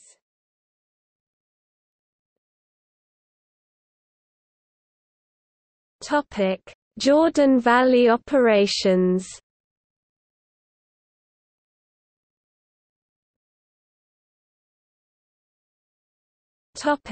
Capture of Jericho, February 1918. Allenby wished to extend his right to include Jericho and the northern part of the Dead Sea.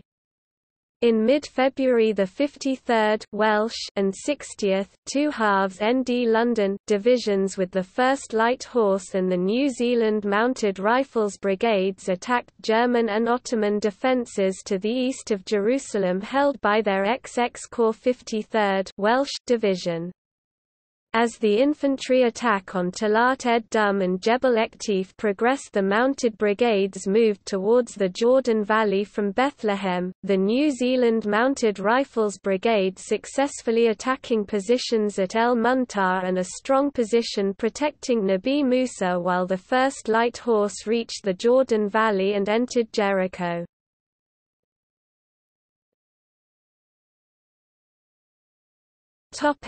Occupation of the Jordan Valley. In February the occupation of the valley began, with the Auckland Mounted Rifles Brigade, New Zealand Mounted Rifles Brigade remaining to patrol the area, after the capture of Jericho. During the 2 Transjordan attacks, the Jordan Valley was garrisoned by the Anzac and Australian Mounted Divisions, the 4th and 5th Cavalry Divisions, and the 20th Indian Brigade until September, when Chaytor's force began the 3rd Transjordan attack by advancing to capture Jisr ed Dami, Es Salt and Amman.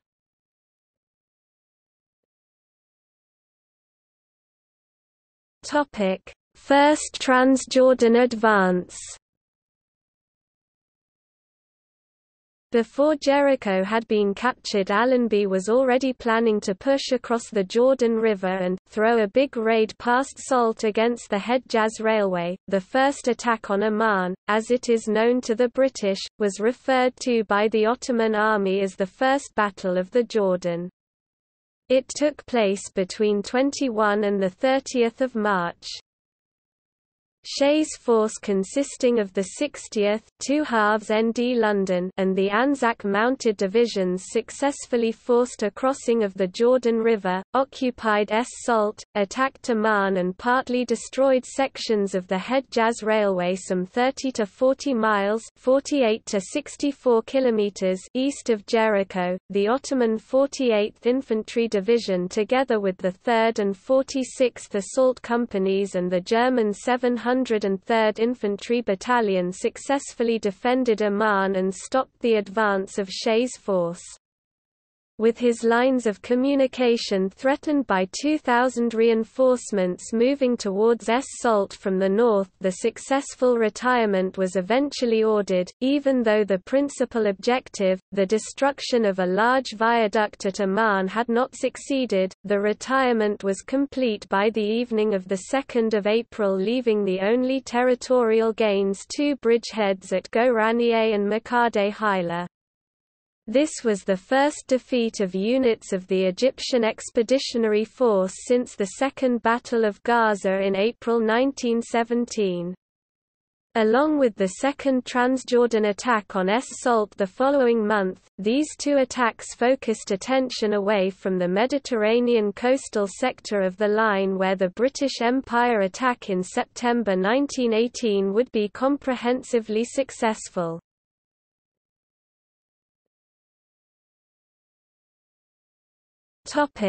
Second Transjordan advance.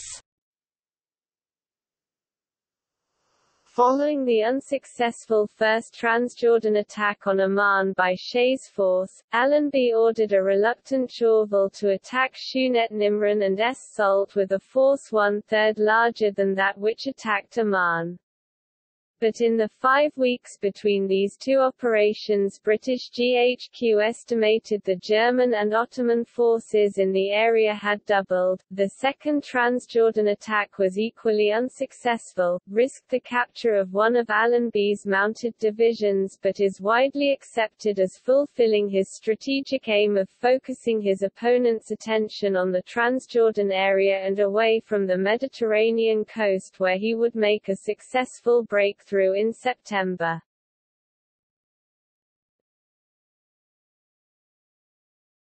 Topic: German and Ottoman attack. On 14 July 2 attacks were made by German and Ottoman forces, in the hills on a salient held by Australian Light Horse which protected front-line positions in the valley, where the mainly German force was routed, and a second operation to the east of the Jordan River on the plain, where an Ottoman cavalry brigade had deployed 6 regiments to attack the El Hinu and Makade Hijla bridgeheads. They were attacked by Indian lances and routed. Topic: focus moves to the Western Front. The German Spring Offensive was launched by Ludendorff on the Western Front the same day the first Transjordan attack on Amman began and completely eclipsed its failure. The powerful assault launched on both sides of the Somme by a force of 750,000 collapsed the British front in Picardy held by just 300,000 men. Gough's Fifth Army was forced back almost to Amiens. On one day, 23 March, German forces advanced 12 miles 19 kilometers and captured 600 guns, in total 1,000 guns, and 160,000 suffered the worst defeat of the war.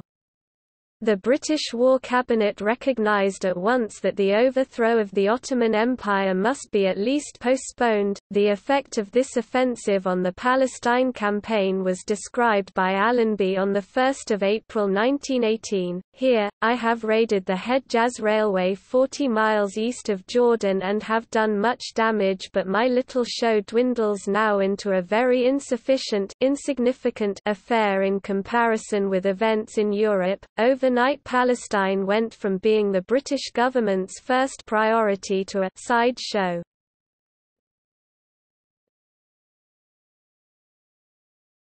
Topic: Reorganisation of EEF infantry. The 52nd Lowland Division was sent to France in early April.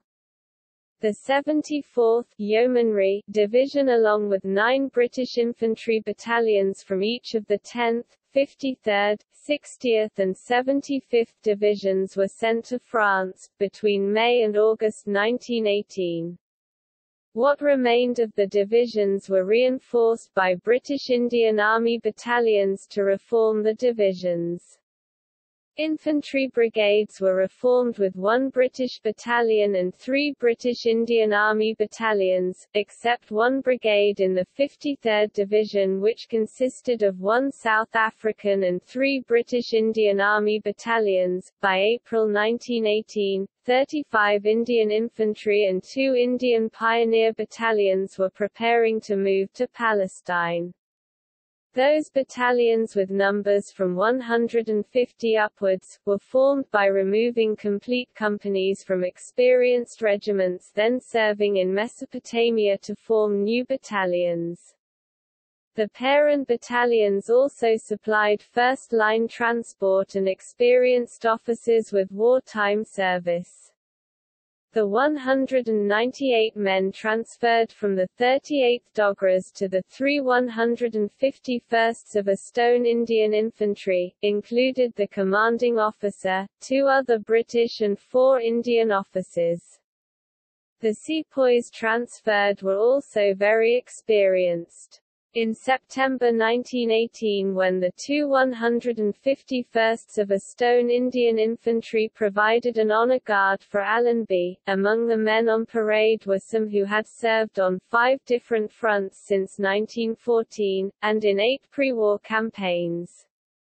Not all of these Indian battalions served in the infantry divisions, some were employed in defense of the lines of communication. The complexity of the reorganization and reformation of these battalions was not without consequences.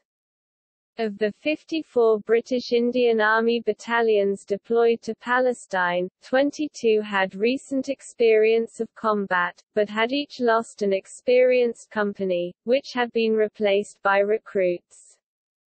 10 battalions were formed from experienced troops who had never fought or trained together. The other 22 had not seen any prior service in the war. In total, almost a third of the troops were recruits. Within 44 British Indian Army battalions, the junior British officers were green, and most could not speak Hindustani. In one battalion, only one Indian officer spoke English and only 2 British officers could communicate with their men. 2 British Indian Army divisions arrived in January and April 1918 from the Mesopotamia Campaign. They were the 7th Meerut Division followed by the 3rd Lahore Division. Only the 54th East Anglian Division remained, as previously, an all-British division.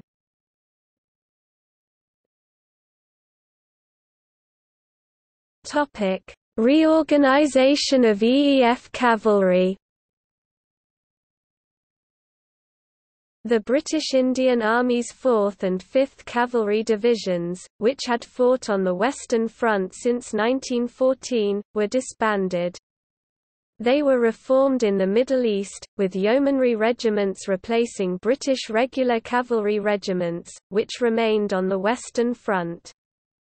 9 British yeomanry regiments from the Yeomanry Mounted Division Desert Mounted Corps were sent to France to reinforce the British Expeditionary Force fighting the Spring Offensive. 3 of the remaining yeomanry regiments, the 1/1 of a Stone Dorset Yeomanry, the 1/1 of a Stone County of London Yeomanry, and the 1/1 of a Stone Staffordshire Yeomanry, which had previously formed part of the 6th, 8th and 22nd Mounted Brigades, along with newly arrived British Indian Army units transferred from France, formed the 4th Cavalry Division.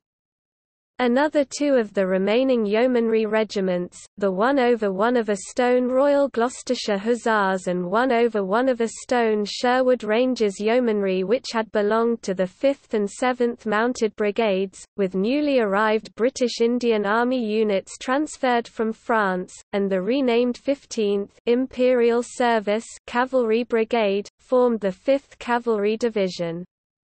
The 15th Imperial Service Cavalry Brigade had served during the Ottoman raid on Suez Canal and in the Sinai and Palestine since December 1914, as the Imperial Service Cavalry Brigade. Both the 4th and 5th Cavalry Divisions were assigned to the Desert Mounted Corps, which had lost the Yeomanry Cavalry Division during the reorganization. 5 of the 6 brigades in the 4th and 5th Cavalry Divisions were composed of 1 British Yeomanry and 2 Indian Cavalry regiments. The 6th Brigade in the 5th Cavalry Division, the 15th Imperial Service Cavalry Brigade, consisted of 3 regiments of Imperial Service troops, which represented and were wholly maintained by the Indian princely states of Jodhpur, Mysore and Hyderabad. 8 of the 18 regiments in the 6 brigades were armed with and called Lancers. The Australian Mounted Division's 5th Mounted Brigade was also dismounted and sent to reinforce the British Expeditionary Force in France. It was replaced by the newly formed 5th Light Horse Brigade, which consisted of the 14th and 15th Light Horse Regiments, formed from Australians transferred from the Imperial Camel Corps Brigade and the French Régiment Mixte de Marche de Cavalerie. Completing this division, the 3rd and 4th Light Horse Brigades consisted of 3 light horse regiments made up of a headquarters and 3 squadrons. To conform with the 5th Light Horse Brigade, the 522 troopers in each of these regiments were armed with swords instead of bayonets, and Lee Enfield rifles.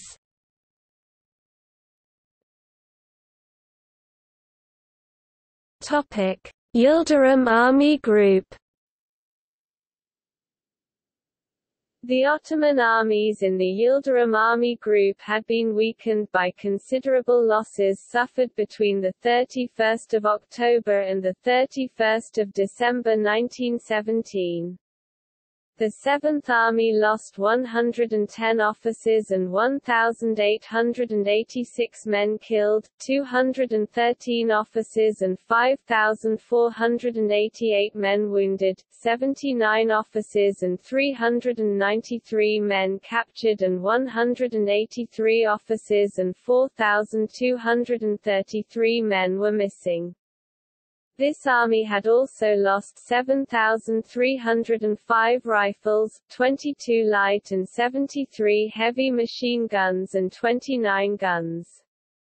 The 8th Army reported 2,384 wounded but no rifles, machine guns or artillery guns missing. Total Ottoman casualties for the period were 25,337 killed, wounded, captured or missing, while British losses for the same period amounted to 18,000 men. During the same period the British reported 70 officers and 1,474 men killed, 118 officers and 3,163 men wounded, 95 officers and 5,868 men captured and 97 officers and 4,877 men missing. This was in spite of odds in favor of the British of well over 2-1 in infantry and 8-1 in cavalry, as well as a massive artillery, logistical and naval superiority. It is therefore remarkable that any Ottoman units survived the onslaught and made the Ottoman fighting withdrawal under pressure a great accomplishment. However, the Yildirim Army Group was still a competent fighting force at the beginning of 1918. Every infantry division which had fought at Beersheba on 31 October was intact and still fighting, although some were considerably reduced in strength. To make up for these losses, reinforcements had arrived in December 1917. The 2nd Caucasian Cavalry Division and the 1st Infantry Division had been transferred to Palestine from the Caucasus. Indeed, at the end of the Jerusalem campaign the Ottoman soldiers appeared the toughest, most obdurate and most professional of fighters. Training continued and in early February, the 20th Infantry Regiment at regimental level received intensive training in day and night fortification and battle drill, while Enver Pasha and the Ottoman General Staff remained focused on the offensive. The Ottoman armies remained aggressive and confident. Their front line was held by the 8th Army with headquarters at Tul Kerem defending the Mediterranean coastal sector, the 7th Army with headquarters at Nablus defending the Judean Hills sector, while the 4th Army with headquarters at Amman, until after the first Transjordan attack on Amman when its headquarters was moved forward to Es Salt, defended the Transjordan sector. But German air superiority ended with the arrival of the Se-5 and Bristol fighters, one of which destroyed 3 German Albatros scouts on 12 December. From January 1918 these British planes increasingly dominated the skies. The Ottoman High Command was dissatisfied with von Falkenhayn, the commander of the Yildirim Army Group in Palestine. He was seen to have been responsible for the defeat at Beersheba, and his refusal to allow Ottoman staff officers to participate in planning combat operations rankled. Enver Pasha replaced him on 19 February with Marshal Otto Lehmann von Sanders, and under this new leader changed the established, active, flexible defense style to a more unyielding defense.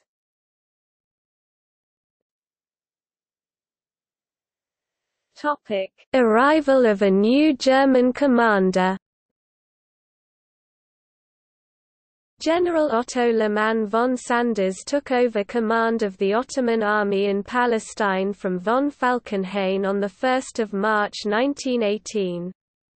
On arrival, it was apparent to him that the Ottoman front line was particularly weak west on the Jordan, and he took immediate action to strengthen both flanks by a redistribution of his forces. In May 1918, during the lull in fighting after the two Transjordan attacks, from his headquarters at Nazareth, Lehmann took the opportunity to reorganize the Ottoman army forces in Palestine. The Eighth Army, which was headquartered at Tul Kerem under the command of Javad Pasha, Kress von Kressenstein's successor, consisted of the 22nd Corps, 7th, 20th and 46th Divisions, and the Asiatic Corps, 16th and 19th Divisions, 701st, 702nd and 703rd German battalions. This army held a line running eastwards from the Mediterranean shore for about 20 miles (32 kilometers) into the hills at Furqah. Mustafa Kemal Pasha's Fevzi's successor, 7th Army, whose headquarters were at Nablus, consisted of the 3rd Corps, 1st and 11th Divisions, and 23rd Corps, 26th and 53rd Divisions, and held the rest of the Ottoman line eastwards from Furqah to the River Jordan. This represented a front of about 20 miles (32 kilometers), with its main strength on both sides of the Jerusalem to Nablus road, while holding the front line on the Jordan River. The 48th Infantry Division continued training, conducting courses on battle tactics, machine guns, hand grenades, and flamethrowers. When the 37th Infantry Division arrived from the Caucasus, the division's troops undertook a 2-week course on the use of stick grenades near Nablus.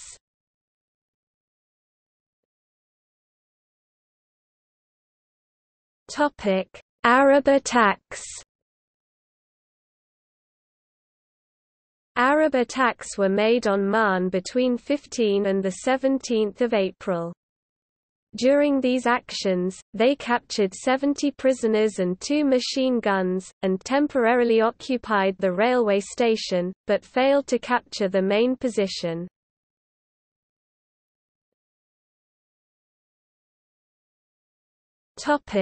Megiddo offensive. As the dry season approached, Allenby intended to advance to secure Tiberias, Haifa and the Yarmouk Valley towards Hauran, the Sea of Galilee and Damascus. The peoples inhabiting the region of the Sharon battlefield varied greatly in their background, religious beliefs and political outlook. Living from Jericho northwards, were indigenous Jews in Samaria, Moravians in Galilee, some Druze, Shia Metawals and a few Nusayri pagans. In the east were the Bedouin. In Haifa town, about half the population was Muslim, and in Acre almost all were Muslim. On the Esdraelon plain as far as Basin were Sunni Arabs and one new Jewish colony near Afullah. Muslims, Christians and Jews lived in the foothill country of northern Galilee. Christians of at least 5 denominations formed a large majority in and around Nazareth town. The inhabitants of the eastern part of this northern Galilee area were predominantly indigenous Jews, who had always inhabited Tiberias and Saft. In the region of the Nablus battlefield, the inhabitants from Beersheba to Jericho were also quite diverse.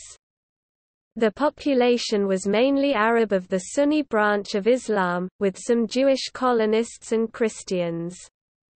At Nablus, they were almost exclusively Muslims excepting the less than 200 members of the Samaritan sect of original Jews.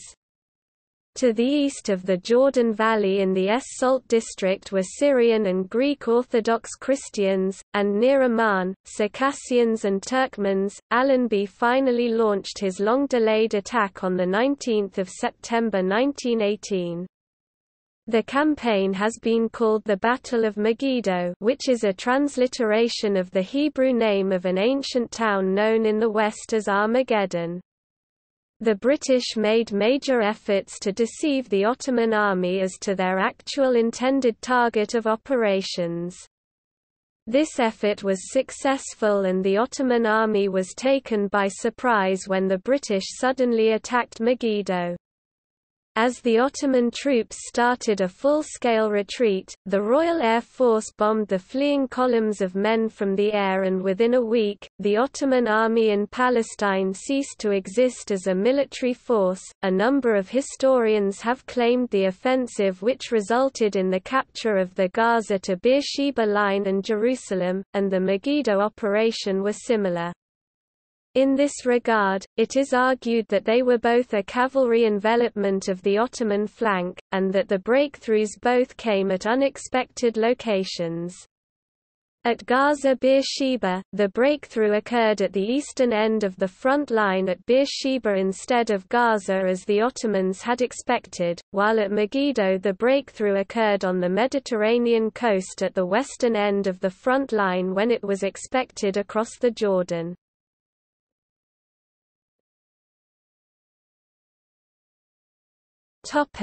Syrian campaign.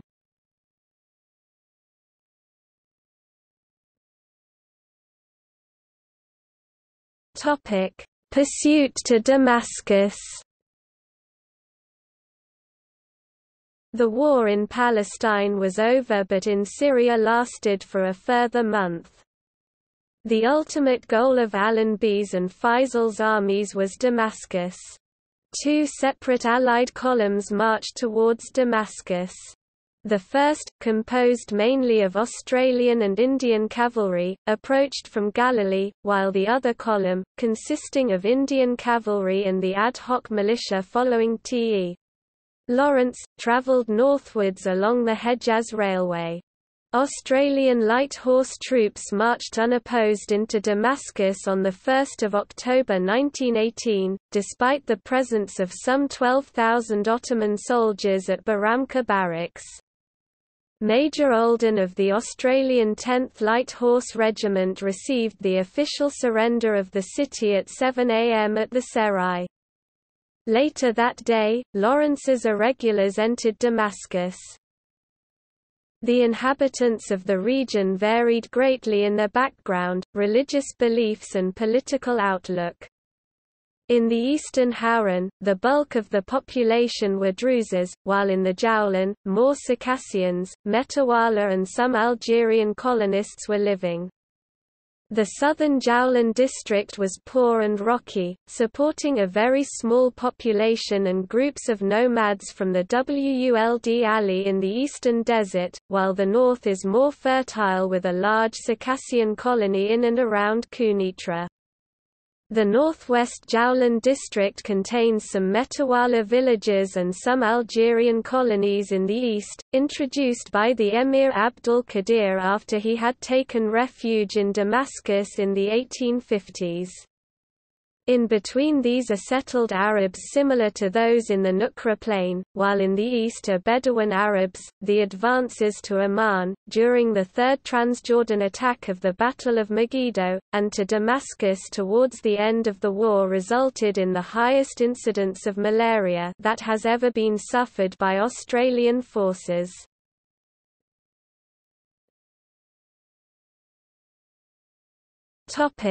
Capture of Aleppo. Aleppo, the third largest city in the Ottoman Empire, was captured on 25 October. The Ottoman government was quite prepared to sacrifice these non-Turkish provinces without surrendering. Indeed, while this battle was raging, the Ottoman Empire sent an expeditionary force into Russia to enlarge the ethnic Turkish elements of the empire. It was only after the surrender of Bulgaria, which put Ottoman Empire into a vulnerable position for invasion, that the Ottoman government was compelled to sign an armistice at Mudros on 30 October 1918, and surrendered outright 2 days later.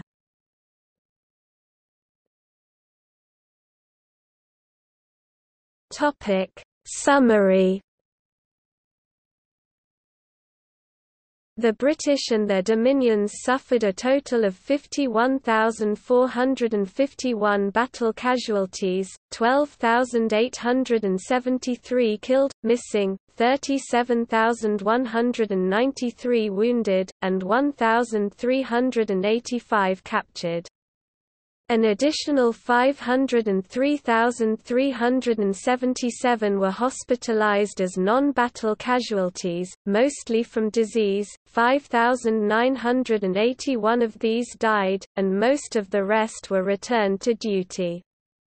It is unknown how many of the non-battle casualties were in serious enough condition to require evacuation out of theatre, though comparison to the Mesopotamia campaign, where 19% were evacuated, would suggest the number is around 100,000. Indian non-battle casualties are unknown, while Indian battle casualties were 10,526 to 3,842 dead, 6,519 wounded, and 165 missing, captured. Total Ottoman losses are harder to estimate but almost certainly much larger. An entire army was lost in the fighting, and the Ottoman Empire poured a vast number of troops into the front over the 3 years of combat.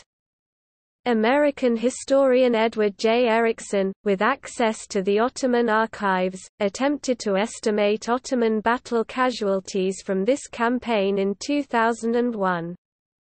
He did not attempt to estimate losses due to disease for this campaign, but noted that the Ottomans had some x 2.66 the number of disease deaths as Kia throughout the war, 466,759 v 175,220, with the highest ratio of non-battle casualties to battle casualties being found in the Caucasus and Mesopotamia.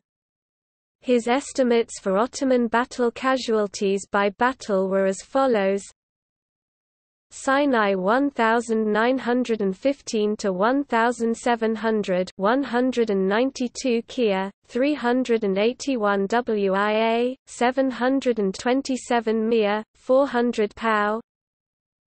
Sinai 1916 to 1000 250 Kia, 750 WIA. First Gaza 1917 to 1650 300 Kia, 750 WIA, 600 POW. Second Gaza 1917 to 1660 82 Kia, 1336 WIA, 242 Mia. Third Gaza, Jerusalem 1917 to 28,057 3,540 Kia, 8,982 WIA, 9,100 Mia, 6,435 POW. Second Jordan 1918 to 3,000 1,000 Kia, 2,000 WIA. Megiddo, Syria 1918 to 101,300 10,000 Kia, 20,000 WIA, 71,300 POW, a total of 138,367 battle casualties, 15,364 Kia, 34,199 WIA, 10,069 Mia, 78,735 POW. It should be noted that the WIA figures only include irrecoverable losses, crippled or later died of wounds.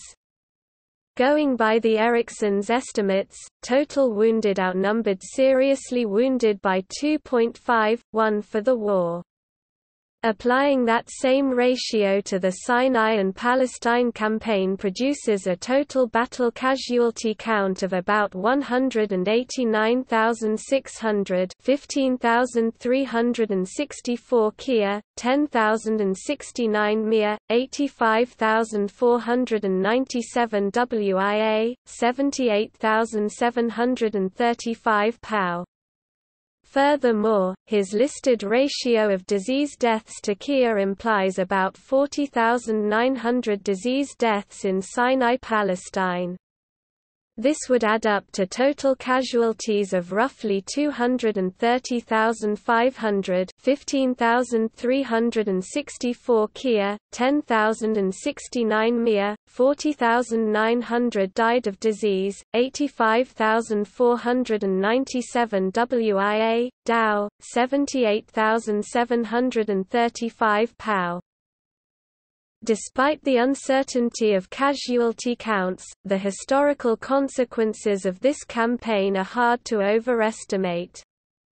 The British conquest of Palestine led directly to the British Mandate over Palestine and the Transjordan, which, in turn, paved the way for the creation of the states of Israel, Jordan, Lebanon, and Syria.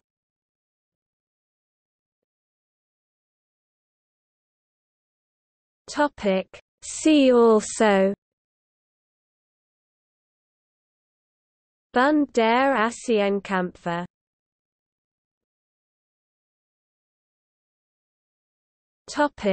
Notes. Footnotes. Citations.